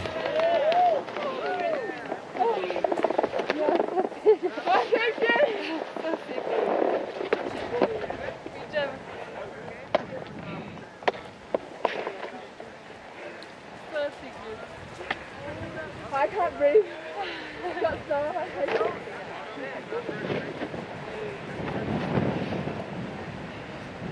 Oh, I'm so stoked. Finally landed. I made it to the bottom. So good. Save the best for last. A final full pull for Sadowski-Synot and Marion Herty right from the beginning. Yeah, I just think it was a really disappointing run for Marion. I don't envy being in her shoes right now. However, to make it to the finals, she did prove why she's in this field. But check out Zoe Sadowski-Synot, that huge Wildcat, and then the backside 360. She's staking her claim in a whole new genre of snowboarding. Went down on the backside 360 in that first run, got ragdolled, and then just goes back up and says, I know what I need to do it again. Didn't even, quote-unquote, need to do it. Showing that strength, landing just right there on the back end of the knuckle, wheeling out with joy as she realizes that it's just a matter of it being official from the judges. We're looking at the inaugural women's champion of this natural selection. I can't believe it. Yeah, I was like, no way. Shit. Numbers do not lie. A 96. Unbelievable, Zoe. That is heavy metal. Zoe Sadowski-Synot, again, 19 years old. She just rode through that course like she's been doing this for decades. Look at the people in her wake. Jamie Anderson, Hannah Beeman, Elena Height, like some of the favorites coming into this event. Yep. And look who is standing at the top of the podium. I mean, and that's our wild card. And that's what happens at an event that's never been done before, is the wild card can come in as the underdog, and then just dominate. It was domination from Zoe Sadowski-Sanat start to finish. She rode so well. And like you said, she was a bit of a sleeper. Didn't have any of that pressure in being the wild card. And you think about like some of the names that you mentioned. Expectation is high when you're a legend, when you're the most decorated women's competitor, when you're someone like Hannah Beeman, who's been one of the people who paved the way for this style of women's riding. But Zoe Sadowski-Sanat saying, thank you for paving that way. I will take this torch and take the championship. And we'll check in with Zoe, who I believe is on headset. Hello, Zoe Sadowski-Sanat. Congratulations. Thank you. I'm so stoked to land that last one. We talked about your being a wild card and how that might have taken some pressure off. What was it like for you once you realized, okay, I'm coming here, and you see the field that you had to battle? What was your mindset? Really, I just wanted to land some tricks that I was stoked on and land a full run. And I was just so honored to, like, be able to ride with my favorite snowboarders and learn a lot from them. And, like, yeah, being here, I've definitely learned a lot about riding power and landing. So, yeah, I'm just so stoked. Hey, Zoe, congratulations. You rode incredible. I'm wondering, this is the world stage, but in another genre. So compared to dropping in at the Olympics in big air. Yeah, this is just the craziest thing. I never expected to be competing in natural selection, and yeah, to come away with the win, like, it definitely means so much to me being a snowboarder, and yeah, like, just being here, I'm like so happy. So yeah, I'm stoked. Hey, Zoe, you talked about how on inspection day you spent some time with Hannah, and she was pointing out things on the course and giving you some of the inside scoop on how to put a run together. Anything that you learned from Hannah on that inspection that brought you to where you are now with that awesome run we just saw? Yeah, for sure. Like, Hannah was definitely showing me the ropes while we were inspecting, and she taught me a lot about the hits that were in natural selection last year, the test event.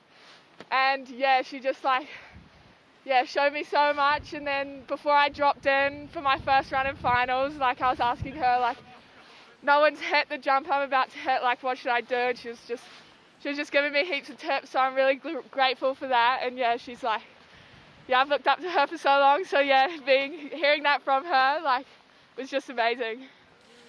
Well, Zoe, you are a fast student, to say the least, to be able to take that knowledge that you were passed down and win here at Natural Selection. Congratulations on being the best all-around woman in snowboarding here as the inaugural champion. Enjoy the celebration. Thank you so much. No worries. Phew. So much more we are going to see from Zoe Sadowski-Sanat. You see the path that it took to get here. Again, Hannah, and how about Hannah Beeman? The loss, and then continuing to be there to coach her to the championship. A rising tide raises all ships. Amen. Well, with blue skies, we head into run 2 of the men's final. Ben Ferguson, Mark McMorris, two of the best in the world. We'll do this when we return here at the YETI Natural Selection Jackson Hole. Okay, let's go. That's not it. All right, let's go. For all things outdoors, we've got you covered. Chat with your gearhead today. Pow shots not included.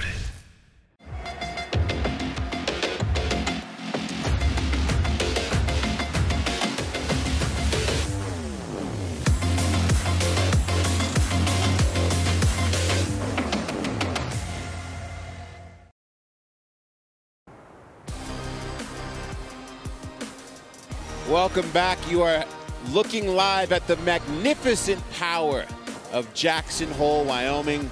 The Tetons showing off today. We are grateful to nature at this incredible first stop of Natural Selection presented by YETI. We are in anticipation of Mark McMorris and Ben Ferguson's second runs. Mark McMorris in first. Thoughts, gentlemen? For me, it's Mark's toughness. Not just his competitive nature, but his toughness pushes me him in the edge. And it's Ben's adaptability, right? These two have never competed against each other. You know, Ben, in the competitive scene, Ben's half pipe, Mark is slopestyle. They're both at the top of their game, and we're going to get to see him go head-to-head in the powder. I think it's pretty interesting to see how much of that freestyle background in our riders is really what's rising to the top, right? You've got Ben and Mark, Zoe. The freestyle background is really showing here today and all throughout the last couple of days at the Natural Selection. It's full circle. It makes you understand why this course was built the way it was, and we are seeing it ridden in the way that it was intended. We showed you those beautiful shots of Jackson Hole and the Teton Range. How is it that nature does its thing that allows us to play in this way? Let's learn. In the backcountry in general, there's a lot you want to be aware of. Obviously, looking at the forecast before you head out, not just the weather forecast, but the avalanche forecast. Here at Jackson Hole, we are inbounds, but we are in a section of closed terrain that we've been managing for the event. Travis's vision led us to use this terrain specifically. The fall line and the runouts of that pitch are exactly what we're looking for. Fill that in and make it. What he has in mind and what we've been doing is accentuating the natural terrain, utilizing natural lips and making transitions where there wasn't any to begin with. I mean, we couldn't ask for a better venue. A lot of the work over the summer has been filling in gaps in the course, building out landing areas. It's a science and an art. You know, there's a lot of physics as far as trajectories and landing angles and making sure all those things match up. It's been really cool to see it in the summertime and then see it in the snow and have everything to fruition. It just looks beautiful right now. What we're doing here is not standard avalanche mitigation techniques. So for the course specifically, steep areas, getting in on after every storm cycle and manipulating the snowpack. We're using the special vert snowshoes in a pattern kind of like to sort of stomp out and take out any air pockets or sun crust. With time, you get this really stable, extremely soft landing that's just like landing in air. Obviously, a lot of inherent dangers in the backcountry. On the course, we've done a lot of work to mitigate all those hazards. The riders will have a transceiver. We've got a drone crew who are eyes on the whole time. We've got staged at the top ready to respond. We're feeling pretty confident in the snowpack. We're confident in our safety plan, and I think we're going to have a real solid, safe event.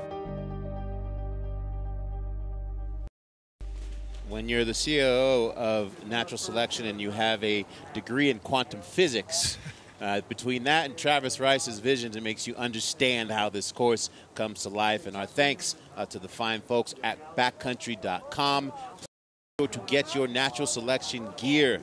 You want to be flexing this gear in the streets and say, I was there, I was watching at the inaugural event. Make sure you do so at Backcountry. Here we go. Oof. Wow. I mean, I never thought we'd even get to this point. I never thought far enough ahead to being here right now, and looking at those names on the screen is incredible.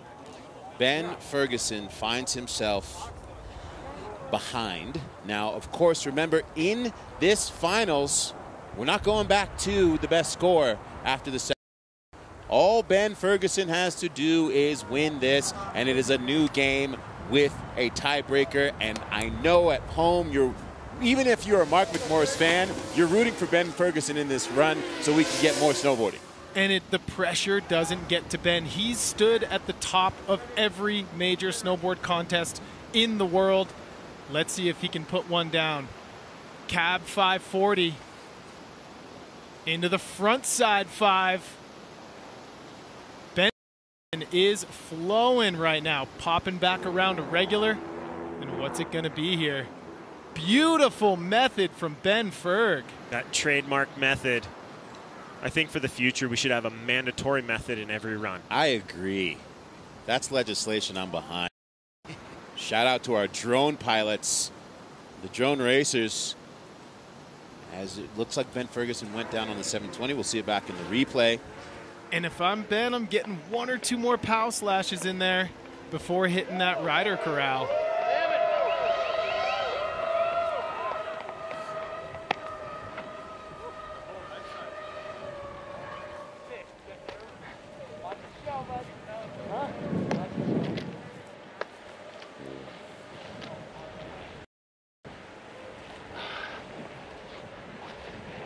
level of exhaustion that these riders got to have who've made it all the way to the final. Remember this morning we were talking about the possibility of just how much snowboarding would be? It's insane. It's absolutely unbelievable. I mean, this is a high-performance powder day where if you make it to the finals, you're completely gassed.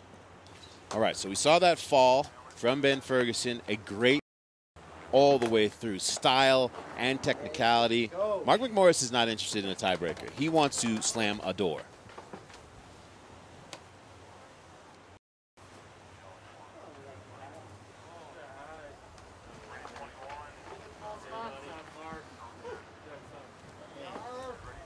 Getting some energy from the homies in the shred TP.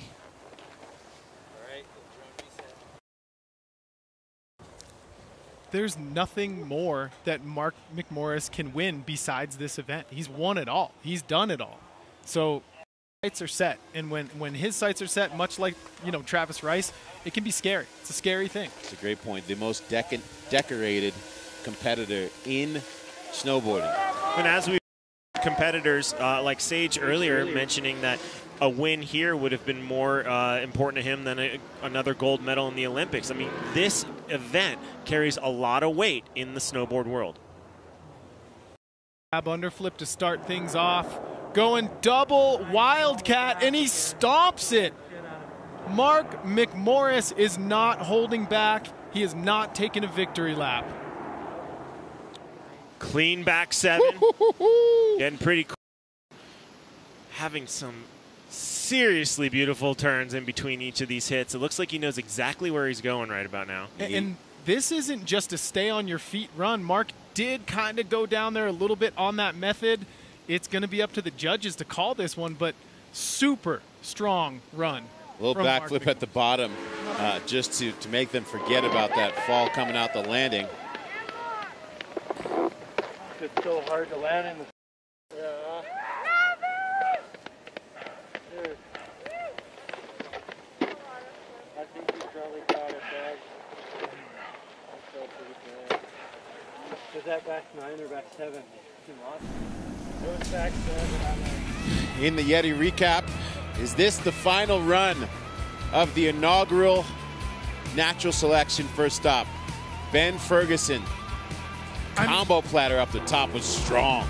Cab underflip to frontside 5. The textbook Ben Ferg method. Into the back 7. He might have been trying to go back 9. It looked like he was thinking 9, and I think he came around and saw the lip, realized he didn't have enough time.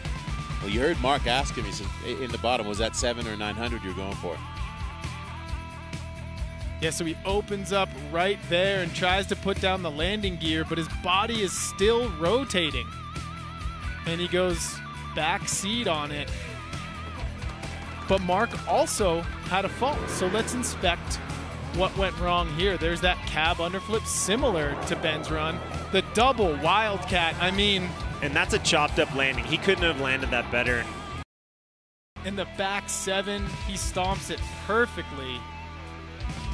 And just on a method right here, gets a little squirrely in the landing. I'd say he had a much less consequential fall here. More of a wheelie bar, he kind of slid out, but Ben definitely went down a little harder. And Mark put down his tricks. There is no question about that. Oh, judges taking their time.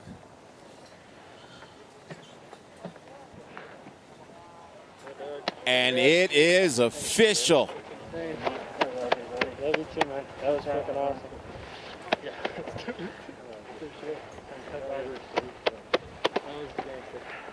You see the depth What the of heck, the man? mutual That's crazy. admiration.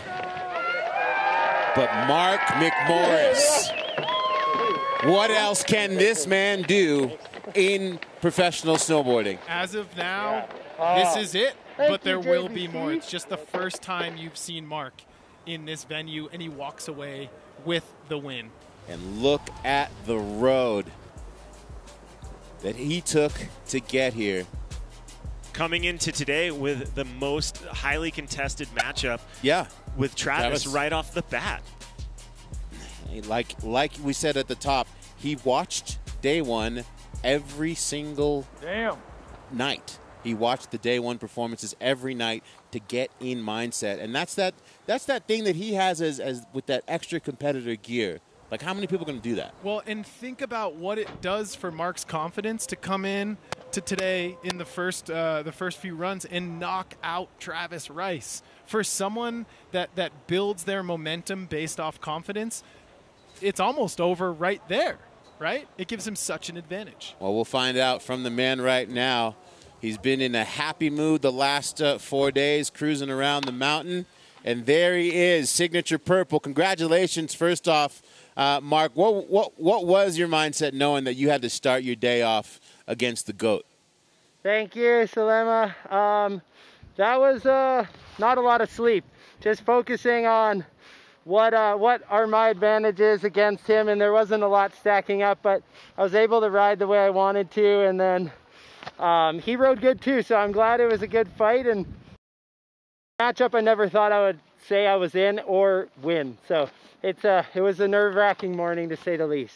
Mark, you and Ben obviously are super close friends, but you're also both very fierce competitors. What was that chairlift ride back to the top like after that first run between you and Ben? Really, all we talked about is how lucky we are to be in the final, and that neither of us thought we would maybe even make it past the first round. You know, there's just such a stacked field, and anyone can rise to the occasion, but it was just such a treat to be there together and as really good friends, and then go head to head, and everyone to stay safe as we did. It's just a true treat. Mark, as you made it through the rounds today, one by one, did the stress grow, or was it alleviated a little bit knowing that you had made it one step further? The stress peaked when I had to drop after Travis, and it actually it disintegrated after, and it just became really fun. I was a little bit worried for Mikkel, but more or less when he hit the rock, and then he greased his run, and I figured there was no way I was going to be able to beat that, but I ended up doing my best run at that point, and yeah, just started to build and have more and more fun and feel less and less scared of getting lost in the trees.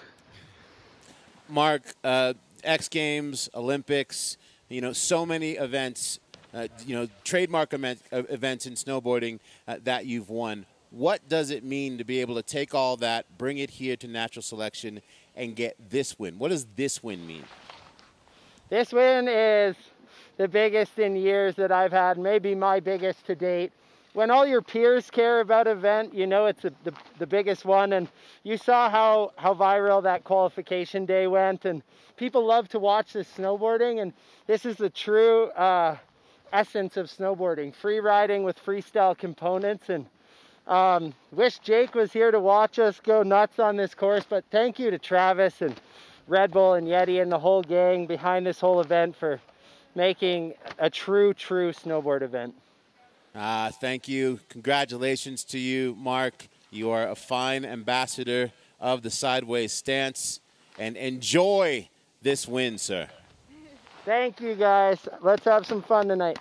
Congrats, Mark. Nice work. Cheers. Thank you. When I think about snowboarding and I think about the youth of snowboarding, it makes me think about how much snowboarding has always had to be on its feet. It's always had to pivot and innovate to move forward. Many times with limited space that ski resorts would give us to play. And now to see taking all that and bringing it back to the essence of the mountain. What do you guys think this means for the future of where we go from here with snowboarding? Well, ultimately, stagnancy becomes suffocating in any industry, in any genre, in any sport, and this just unlocks a different level, right? Snowboarding, competitive snowboarding was going this way, and now, as of today, it's going this way. It's going in a different direction. It's providing more opportunity. It's bringing more people into our culture and allowing them to see all aspects of snowboarding, and I think Thursday and today were very monumental days. I totally agree. Natural selection, as Mark said, it's the essence of snowboarding, right? This is, as snowboarders, what just happened here these last few days, this is what we all know and love about snowboarding. This is how we feel snowboarding. We like to watch the Olympics. We like to watch all these other events and are impressed by huge tricks and mind-boggling feats of athleticism.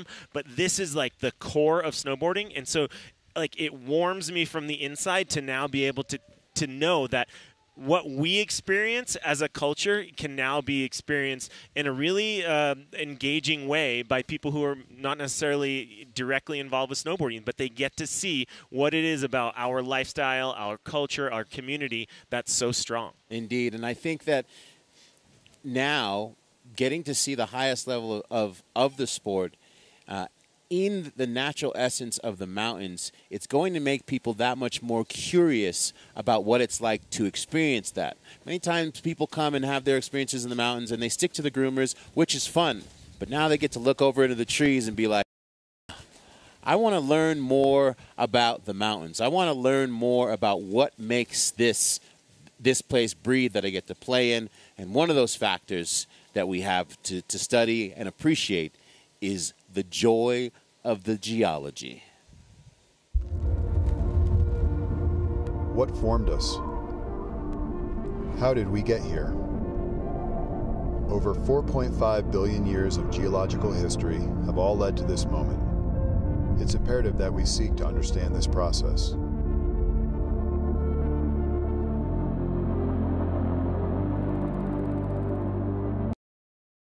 Located on the western slope of the Rockies, the greater Yellowstone ecosystem is an energetically charged location, rife with geothermal and tectonic activity.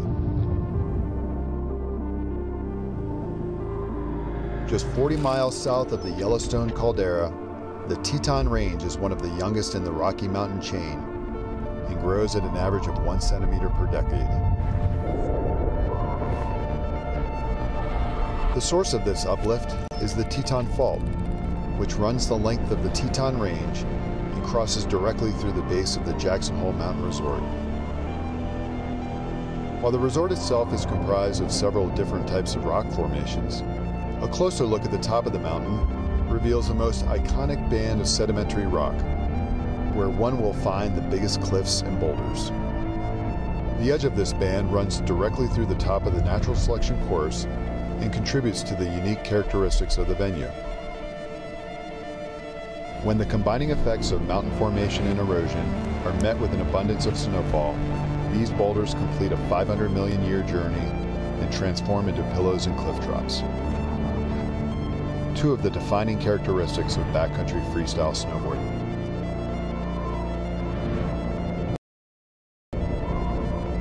Knowing what form the areas we inhabit helps us to connect with the greater world and appreciate the forces of nature that have made the activities we love so much possible.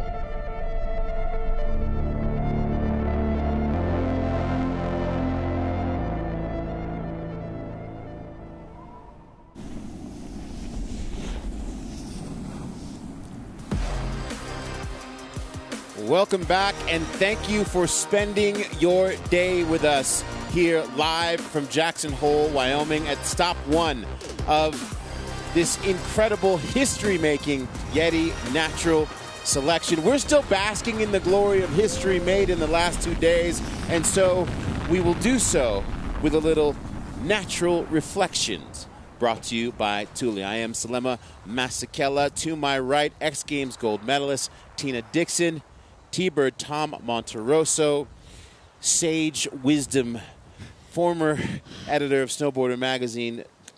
I mean, we're all snowboarders here. We probably got 100 years between the three of us, which is kind of sad to say. But what does today mean to you, Tina? I mean, snowboarding is in a really good place, and especially women's snowboarding after seeing Zoe do that run.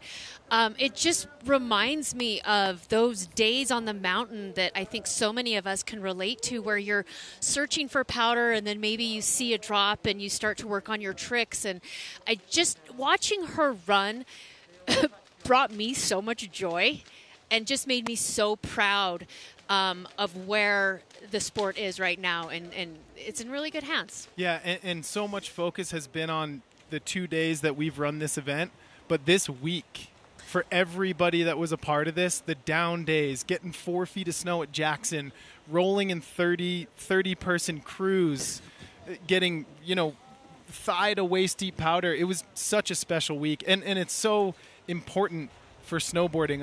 I'm overjoyed with how this week went. Yeah, I think when I look at the beginning of this year and what we've been through in the last year, didn't think that we'd have an opportunity to really celebrate snowboarding and what we've all been dealing with the challenges of COVID, and that we've been able to pull this event off. This makes it a very special time for snowboarding. And how about we just take a look at some of these incredible runs. We'll start off with the Jackson Hole run of the day. Tina, take it away.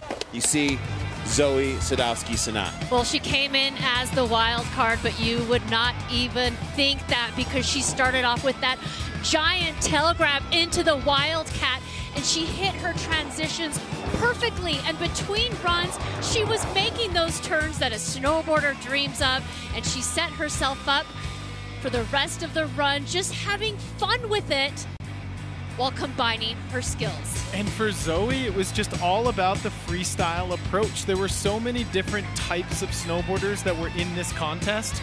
And for Zoe, it just paid off to stay true to what she does and do incredible things in the air. I was so blown away by the fact that, she went down hard the first time she did this back three, and she came back and said, I got something for you. And she held the grab, landed it wheelies out, but hey, that's what happens in the backcountry. And she came into this event with multiple boxes to check. I think she checked them all. When we take a look at the road that she took to get here, again, as Tina pointed out, wild card, and then come in straight up against the best in the world. Well, she went up against Robin Van Gent. You have to remember that, who is, arguably, she's the purist. She's the film star in the backcountry.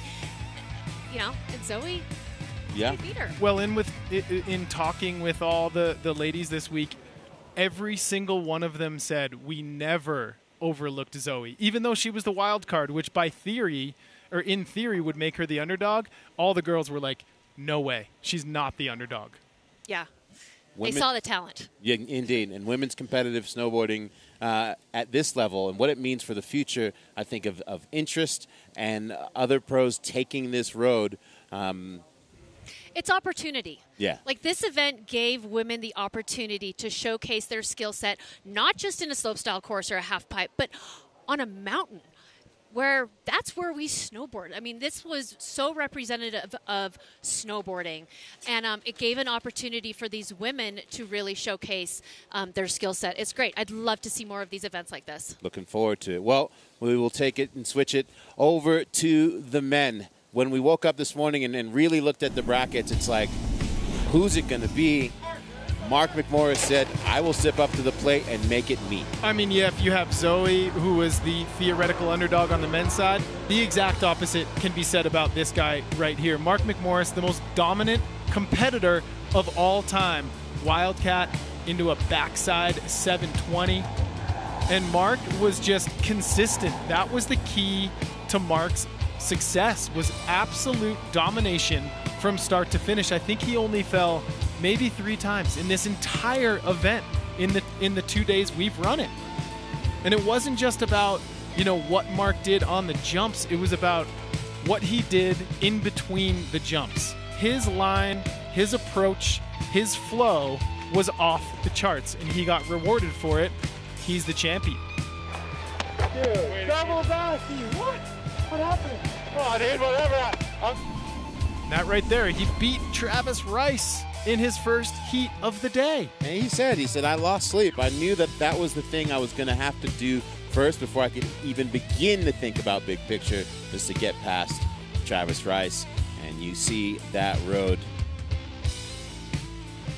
going up against Mikkel Bang. Mikkel gave him the heat, man.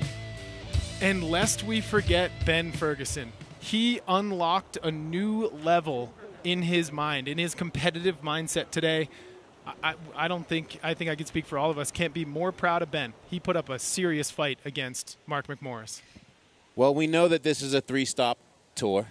This is the road to Alaska. And next up, this event will take place in Baldface in Canada. Now, obviously, because of COVID and the border challenges, it's going to be unique and to be adapted. but we promise you it will be a great event. Travis is excited about it. It will be in the spirit of what Natural Selection is. The second stop presented by Ford Bronco. So make sure you go to naturalselection.com to learn more details about that stop and the road to Alaska here at Natural Selection. Yeah, it's going to be incredible. I mean, this is a tour. This is a 3-stop tour. It's not a one-off event. And like you mentioned, there are hurdles. There are obstacles that we're facing with what we're going through, but you can't have a tour without going to interior BC and then ending in Alaska. I mean, it's the final frontier. It's the last frontier for backcountry snowboarding. Yeah, and Salema, you mentioned this earlier. It's just been a tough year, right, to have an event or hold contests and everything, and to be able to hold this event in Jackson Hole and do it the way that we did it, and to have the success that there was.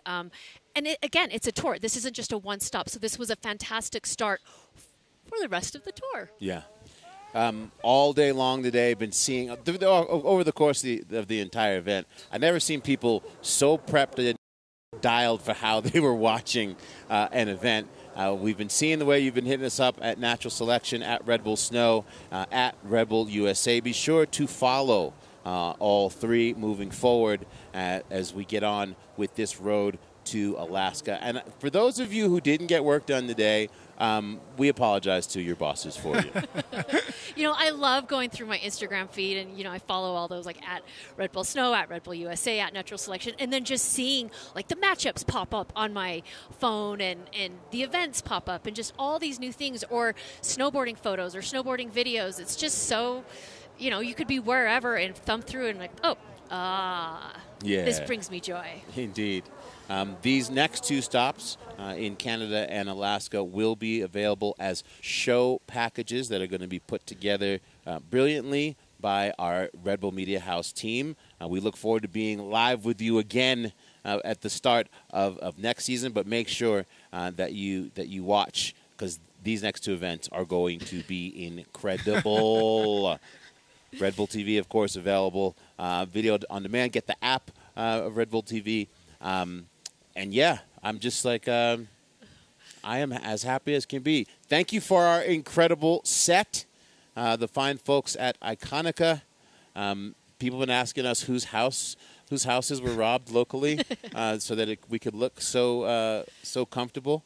We are super grateful to Snake River Interiors. It has been a pleasure to work with y'all. Y'all are the best in the business. Make my job very, very easy. Tina, absolutely crushing it today, doing the heavy lifting. T-Bird, you are a joy, sir. Let's all make some turns. Let's go. Shall we? You at home, if you haven't gone snowboarding yet this year and you have the opportunity to, go snowboarding. Thank you, snowboarding. Thank you, everybody behind the scenes, for bringing this thing to life. And we will take you out with the Pro Bulin highlights from this inaugural, historical first stop of Natural Selection, brought to you by YETI. Take care, everybody.